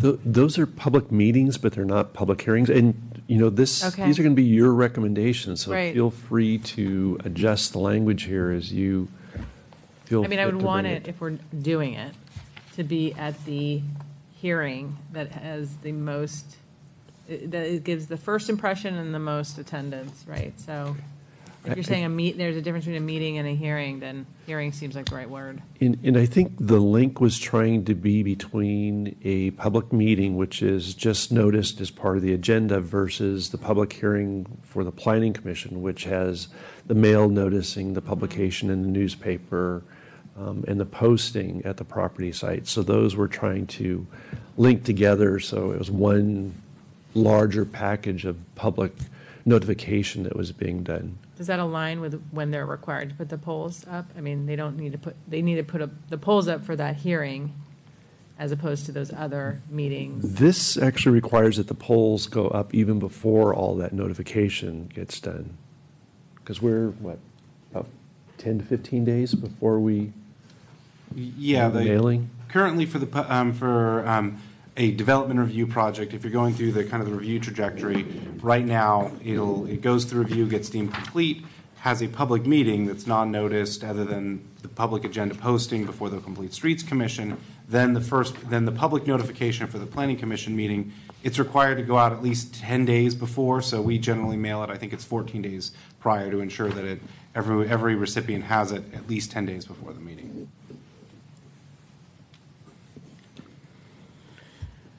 I wanted to have a brief discussion about the materials used too, and looking at the photographs in the packet where there were flags used instead of the plastic netting.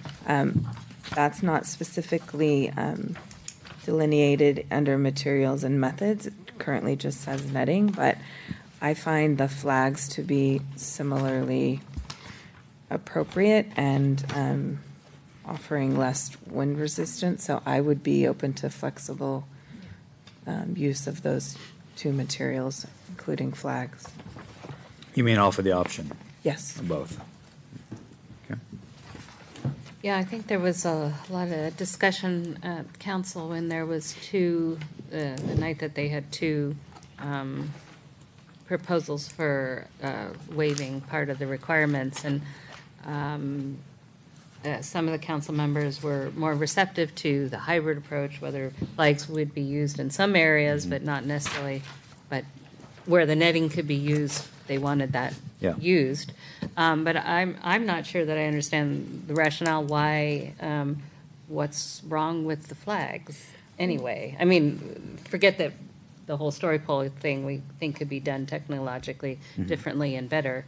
But I don't see why flags aren't acceptable. Yeah. When you look at this example and the photographs, you can get the same idea whether it's netting or the flags that are completely visible. Right. And to me, the netting is actually more confusing because are you supposed to be, I mean, I know you're supposed to be looking at the top, but if you're the public, you could be wondering, do you look at the top or the bottom, or what is that? Right. What is that width supposed to be? You know? This is netting, it doesn't even photograph very well either. No. It doesn't. I'm going to interrupt our discussion because I didn't realize that we had a public speaker. Oh. I apologize. So, and I didn't realize. So, if there's anyone that wants to speak on this item, now's the time to fill out a card. And Marcio? Hi, my name is Mircea, and actually I came here tonight just to talk a little bit about my experience with the story pole installation at 4856 and 4846 El Camino. Provided a report and all the pictures, photos, everything you have, it's from my experience. I was trying to be as comprehensive as possible to give you an idea of what we've been through. I think that definitely the planning staff suggestion it's in the right direction to, considering the safety risk that you've been seeing in one of those pictures. It was actually a near miss. The pole ended up inside the building, and somebody could have been there. We had tenants in the building, so I think, just my personal opinion in this, maybe this whole process, this entire policy needs to look into more details. I mean, we are in 2019. We have self-driving cars around here, and we are still back in the Stone Age kind of thing. There are cities around us. They have better ways to do it, and actually Palo Alto doesn't have a story pole policy, and they're very conservative, as you know. And, having a 5-6-story building, putting those poles, just, it must be a better way. I mean, we have a lot of architects here that maybe come up with ideas, 3D modeling, some other ways of actually doing this, so we can avoid situations like we did. It could happen in 30 days. It could happen in 60 days. We don't know. This is a situation that happened, and we were very fortunate that it happened in the weekend this time. But the next time, we don't know. And I think it's the responsibility of the city.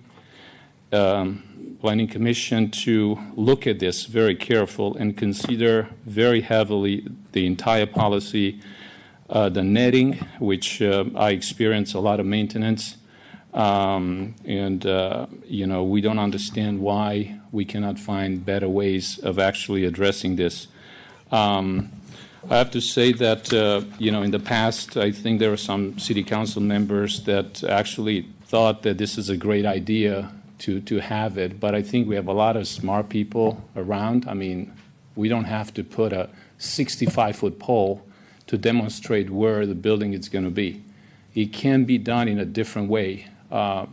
Smarter and safer for everybody. I think like to, provide any information that you might need to make those decisions and available to provide any other additional information for my project that you might need and ask any questions to make this one better. Thank you. I have a question. What kind of engineering goes into the installation? Well, first of all, I mean, all of those pipes are steel pipes, and it depends on the height of the poles, right? I mean, in my case, we had poles that actually, like the staircase poles, they went over 65 feet, and they are steel pipes. You can't use PVC or anything like that.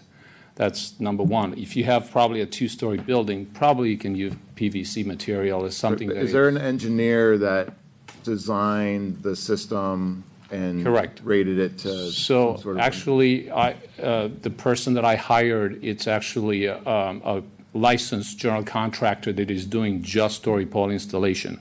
He has his own design firm. That's what he's doing all day long. Actually, he was here in one of the meetings when I was coming for an exception to try to explain to City Council the risks that we've been facing, and that's what we went for the exception, and they still denied it twice. Yeah, that's the answer. And then it's the third part where. Sorry, so you went design build. Yep. Right, and is there an engineering study though that comes with that in any of that process that gets submitted to the city that gets approved? Or they just kind of look at it as saying? Well, I mean, what we do, we just take the plans, the site plan, and then we follow the city policy of where we need to put the story poles for every point that is high in the building. Right. And then we create a site plan, and the civil engineer is creating a site plan, and then we deliver that to the story pole consultant. Story pole consultant looks at that, and then he designs it exactly on the spot that we need it, at the height that we need it in that spot, and so on. So he designs the whole system, figured out where all those guide wires go, and can we put guide wires, or maybe we need a standalone. Like in my case, I ended up putting 2 wood telephone poles because I couldn't have guide wires in that one, and that was the design of the system. We had to work around and figure out something to accommodate this, having 6 tenants and 40 parking spaces. So great, thank you. And this issue that you further documented here happened during installation, or is this? No, so that issue happened. I believe the date in the email was December 1st, if I'm not mistaken. Mm-hmm. We installed this one sometime mid-August-ish. Yeah, so sometime mid-August we installed it. And then we maintained it. Mm-hmm. We had some of them in the first 30 days start bending, mm-hmm. and we had to kind of put them back up and just kind of work with the consultant. This incident happened, I think, around December 1st. It actually was within days after the approval of the project by City Council, within a couple of days after. Okay, and that's one of the steel members just falling? Is that right? Yes. So cross member or what? So literally, the pole was this pole was mounted on top of the roof. It was literally to show one of the side of the building height, and then somehow it just punctured the roof, and it just ended up inside the building, as you see in the picture, and. I mean, this is just downright. This is downright crazy, right? It's dangerous, right? And I think, there's Responsible. It's completely because not on us. it's akin to scaffolding, right? In scaffolding, that's a serious sort of engineering.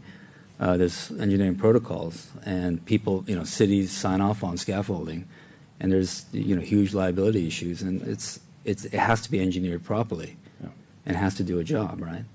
And I think it seems like it would be crazy for us not to, set some height limits. I think there is value in story poles. Don't get me wrong. I think, for example, the story poles on Main Street, at the corner of Main Street in San Antonio, for that project, I think that, at least in my opinion, it helped me to kind of understand the scale that was being proposed, and that's like a 2 to 3 story structure. And I think that's reasonable. But I think PVC can be used for that one. Right. But I think when you enter into, the pictures that I'm seeing here, when you enter, 60, 70 stories, 70 feet, it's terrifying. I think we need to kind of impose some type of limit, right? Yeah. If we feel Well, it's not that on this story pole body. is still, So still I think, valuable. but that brings us back to potentially what John, you maybe are looking for. So last time there were only 4 of us, and Phoebe's not here this time, but we were the only person who was actually on Planning Commission when the story poles, when the planning recommended against story poles, and it then went to council and they accepted it, was Ronit. So I don't, so none of us really, other than Ronit tonight, can speak to why it ended up the way it did. We all recommended against it. Well, I We know were that unanimous. in the absolute that the planning commission was against the story poles, but why did it end up with this netting instead of flags? What earthly, even if you ignore the whole thing about technology, why is it insisted, why is it important that it be this 2-foot netting to, where did that come from? Was that a recommendation that was put, I don't know that any of us know, so. I don't recall. Yeah, I think that right. the intent, the desire to keep this is to dissuade Yes. the height, in my mind. Okay, so there's 2 pieces, I think, John, correct me if I'm wrong, that you've given us here to look at. One is the story poles policy with some yellow stuff that, we've been working on. And then a couple of pages after that, you have a draft, which is, we're supposed to be also talking about tonight. Is that supposed to be a letter that's going along with the proposed revisions to council? Right, that's going to be explaining- the basis for your report that goes to the city council. Okay, all right, so we have You know- 2 things. Okay, go ahead. I thought, when I was looking at the comparisons of other cities that do story poles, I wonder if any of them have them on buildings higher than 3 stories. When I look at Right. Portola Valley, Carmel, Half Moon Bay, might go, Los Altos Hills, they don't have an El Camino for, like we do, where, well, maybe they do, actually. Let's see, Saratoga, Woodside. Are they requiring it for single-family homes? Some of Only? that sounded like it was residential, yeah. Right, so can we find out even more, drill even deeper, if there's anyone else who's has experienced putting these on a 5-story building? Well, I would ask about Sunnyvale, Mountain View, Palo Alto, others along the El They say Camino no. corridor. Well, those Redwood don't have the City. requirements, it says. I'm looking at that chart that was an attachment. I don't know how old that is, though, because Yeah. that attachment looked like it was 2006, so, but a chart like that were Right. relatively up to date would be very useful. To show, let's create a height limit. Right, so here's, here's my thinking. John wants to get something to council immediately, and. No. No, This you is- don't? This is your Oh, this is recommendation. our baby, We're okay. the scribes here for you, but all this right. is your, Okay. your effort. So it's all on us. So we could either spent a lot of time doing the research and devising something, which we should probably do. The question is, in the meantime, do we want to take the obvious low-hanging fruit and send that forward within this letter explaining, we recommend that we undertake the following to address these issues that are serious and, affect the town, or something like that. Is that, I think that's where these two pieces came from, right, John? Yeah, the two pieces came from, Our discussion. prior to the last meeting, I had a request from one planning commission member to put into words what you saw the last time, and that started your discussion. And as you mentioned, there were only 4 of you at the last meeting, so you didn't have the full breadth of your collective wisdom on this. So there was some tweaks to that language, and then you asked that we come back with a draft report. Right. One thing that you might consider doing is appointing a subcommittee of the planning commission to delve into this in a little more detail and have that, whatever the work of the subcommittee is, brought back to the full commission to work on. Just some things that I just want to say. I think last time I kind of was very clear that I think this whole thing is ridiculous. And I don't see the merit of doing story polls at all. I think that it's the more development projects that we're getting in the next year or 2 years, especially in our downtown, I think it's going to be really, really dangerous to have 4 or 5 stories, just these poles. I think the netting, I would strongly suggest that we at least change the netting to flags, because I think just inherently having netting going around the poles, especially with a storm, you're just, you're asking for something to fall.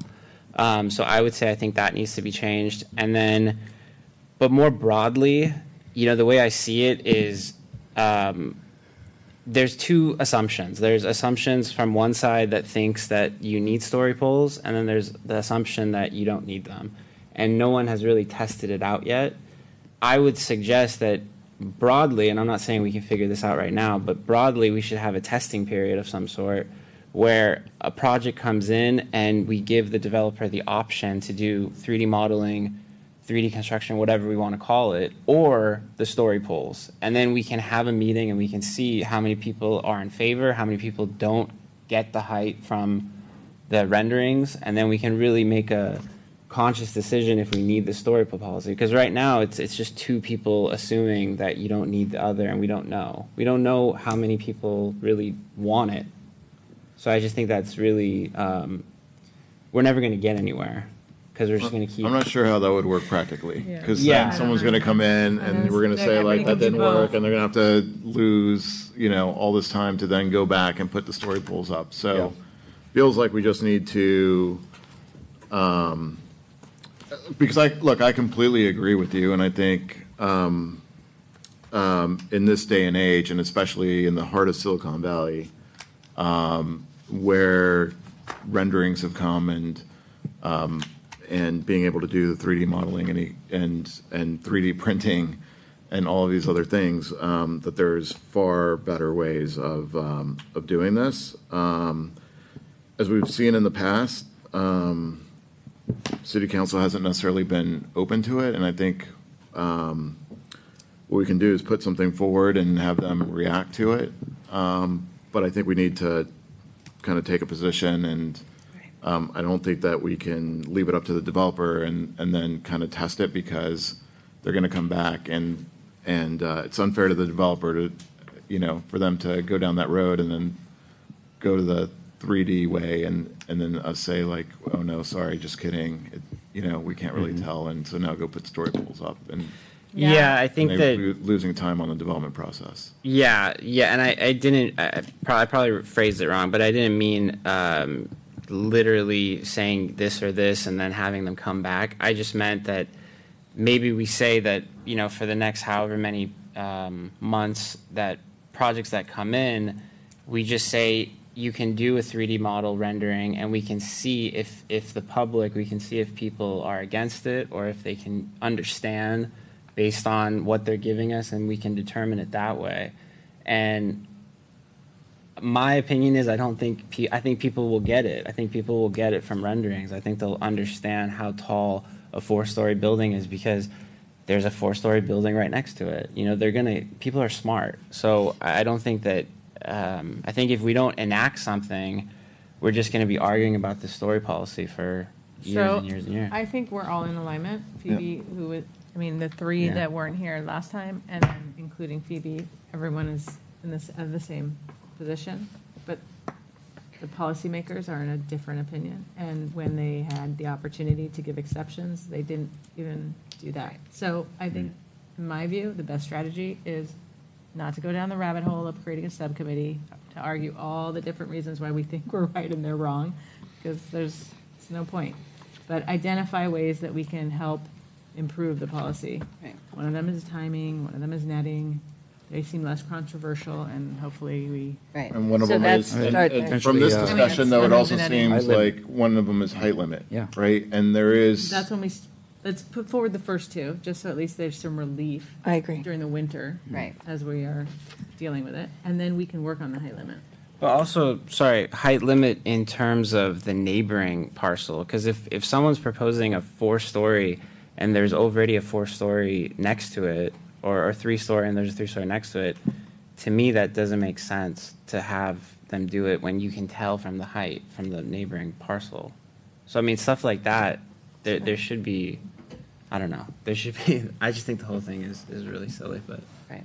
I So again, definitely think a there's height limit low, is so there's, I'm going to go back to the Yeah. low-hanging fruit analogy. So we can say, with this the page that has the yellow on it, we could say, here's what we recommend at minimum be done to at least go a little way to fixing the issue.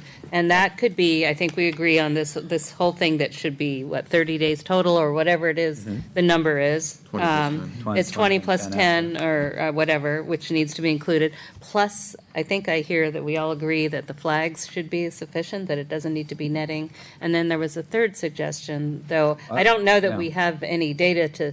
We need more data on that. Correct. Yeah, Yeah, for the rest. So that's those are slightly- low-hanging fruit. We could put that forward, and then in this letter, we can say, we can do better, and this is what we recommend. I just that don't we see go any harm in putting forward the height limit, because they can always reject that part of it, But we don't have. or not. I don't know that we have data to make a sound recommendation. Is 3-story, 4-story okay, we don't but have- 5 isn't? Is No, I think 3-story 3 is the okay and limit. 4? 3 is okay, but is 4 not okay? I mean, Yeah, I think that starts to get into the. I would want more information before Yeah. making that. I'd want it, Sure. for example, I think it's worthwhile to get the data from these cities. And if possible, John, in addition to these cities, the 2 people who have come in for exceptions had engineers that presumably submitted Yes. something. What is it that is it worthwhile having a conversation with those people to say, what's the tallest you've done? How'd that go for you? What's, I mean, so to be clear, they don't submit any drawings for you guys to look at and sort of say, hey. They do submit a drawing that shows the location of the story poles. But not height- height the and engineering, not the placement. detailing, But- not the connections or anything like that. No engineering, no construction details on those drawings. And the liability is ultimately on the owner or the Correct. applicant. You have that, have them sign some that they assume liability. Okay. and so we actually all have the same objectives as council. What's this? You're laughing? Okay. I'm just laughing We at have the same objectives, which is to, openness, transparency, providing a representation of what the project's going to look like in the environment, and to a lesser extent, to notify the public. This is mentioned a lot. Notification to me is secondary. We have we wouldn't put story polls up to notify neighbors. I mean, it serves as notification. In my experience, that is the number one good thing that story polls do. Right, is but that's they not notify the the public. Everything objective. else is just The objective for the planning for council is to actually represent what's coming. And yes, by the way, that also provides some notification. Right. Because you're right, you can't miss it. But anyway, so I think, again, the low-hanging fruit or at least those two parts, which is, Duration. And then. yeah, duration and flags. In terms of just the draft, John, my only suggestion would be to move up the section about where I think our recommendation, if I'm not mistaken, is that we should eliminate the story poles altogether. Or, well, is it, we support them at Well, it's three? good. That's a really good question. I don't know if Yeah. we're all aligned on that. I mean, do we all feel like that story poles has no value here? Is that the conclusion they were reaching? If there's better. Oh, well, I know where you stand on it. But I think they have some value to some Yeah. people, but I don't think it's accomplishing what the purpose is for the vast majority. But there are some people who Yeah. they serve a purpose. Sure. Yeah. If if one of those purposes is to make it more difficult for the project to go through, that's also serving a purpose. But I think there are, for some people, they see it. They cannot see it without physically seeing a pole. Correct. Yeah. And you know, I mean, it's. But our goal shouldn't be to be able to make it, I mean. Well, first of all, I think it has to be safe. If we think that we can Yes, accomplish. it has to be safe. First and foremost, think- it's about safety to me. Yes. And then it's about, you know, giving everyone the same sort of opportunity, because some people may not be able to read drawings like the way that professionals read drawings, renderings, et cetera. You know, when it's flat on a page, 8.5 by 11, which I think is a problem. I think it should be no smaller than 11 by 17 as an image or series of images. It's hard for people to connect to that. And how certain are we that the architect or whoever, the applicant, is giving us an accurate model? I mean, I agree with the if we're I mean, talking there are about whether things called artistic license, right? You know, I think we've all. I mean, they are, it is supposed to be certified. Somebody certifies that it's representative. Yeah, but there could be But errors, even or there then, could I be, mean, yeah. I mean, to me, the What, are you gonna safety. climb up the pole and measure the pole and make sure that it's- Absolutely, you know, this. Yeah, this no, iPhone I'm not allows me to climbing up measure that, anything. Yeah, without having to, yeah. I mean, the safety is just critical. And I then don't disagree with anything. Yeah. Yeah. Okay. Right. So we have consensus that Yeah, this is what we want to put forward. Yeah. I think so. Okay. Close enough. Going back to the highlighted section, I just, following on your guidance here, I think at the end of that first sentence where it reads, "A story pole shall be installed at least 20 days before the first public hearing on the project," maybe conclude by reading, "and may be removed after that first public hearing." So 10 they're days up for at least 20 days, and it indicates when they can be taken down. At least. And then you scratch out all the way till of the next sentence, the first 1, 2, 3, 4, 5 words where it ends in a comma, and just put a capital T, the story Yes, poles yes, and name yes, shall be exactly. photographed. Right. Is that good? Yep. And then on page 2, materials and methods, number 1, where it has brightly colored woven plastic fencing or netting or flagging would be added in there. Yes. Yeah. Yes. Yeah. Okay. Wait, sorry, it would be or flagging, or it would be in place of the netting? Like instead of netting? I heard you wanted to provide an option. Another option. Yeah. Okay. I mean, I think the netting, I mean, I don't know 100%, but I think the netting is what's causing the poles to kind of go in, because you're wind and the covering wave. them. Yeah. But if you have 2 or 3 stories, then maybe it's okay. Right, like that. Right. Yeah. I'm okay So- with just using flags. I don't know where everyone else stands on that. I'm fine with that, too. I'm comfortable just adding it Yeah. as another. As an alternate, Not- yeah. Yeah, that's fine. If we're trying to get something that city council may consider, then I would add it. The option's fine. That's fine. Okay. Okay. Yep. Closes the discussion on story poles. Commissioners' reports and comments. Are there any meetings? Council meetings. We had the last one, Where are we? January 22nd. January. February. Oh, you're next week. Oh. So, So- Roni, did you cover the 22nd? I should probably look at this before. We can talk about that one. We'll put that I'll one have on to next watch week's it, and agenda. I'll The report next back. time. Okay. Okay. Any Yeah. potential future agenda items?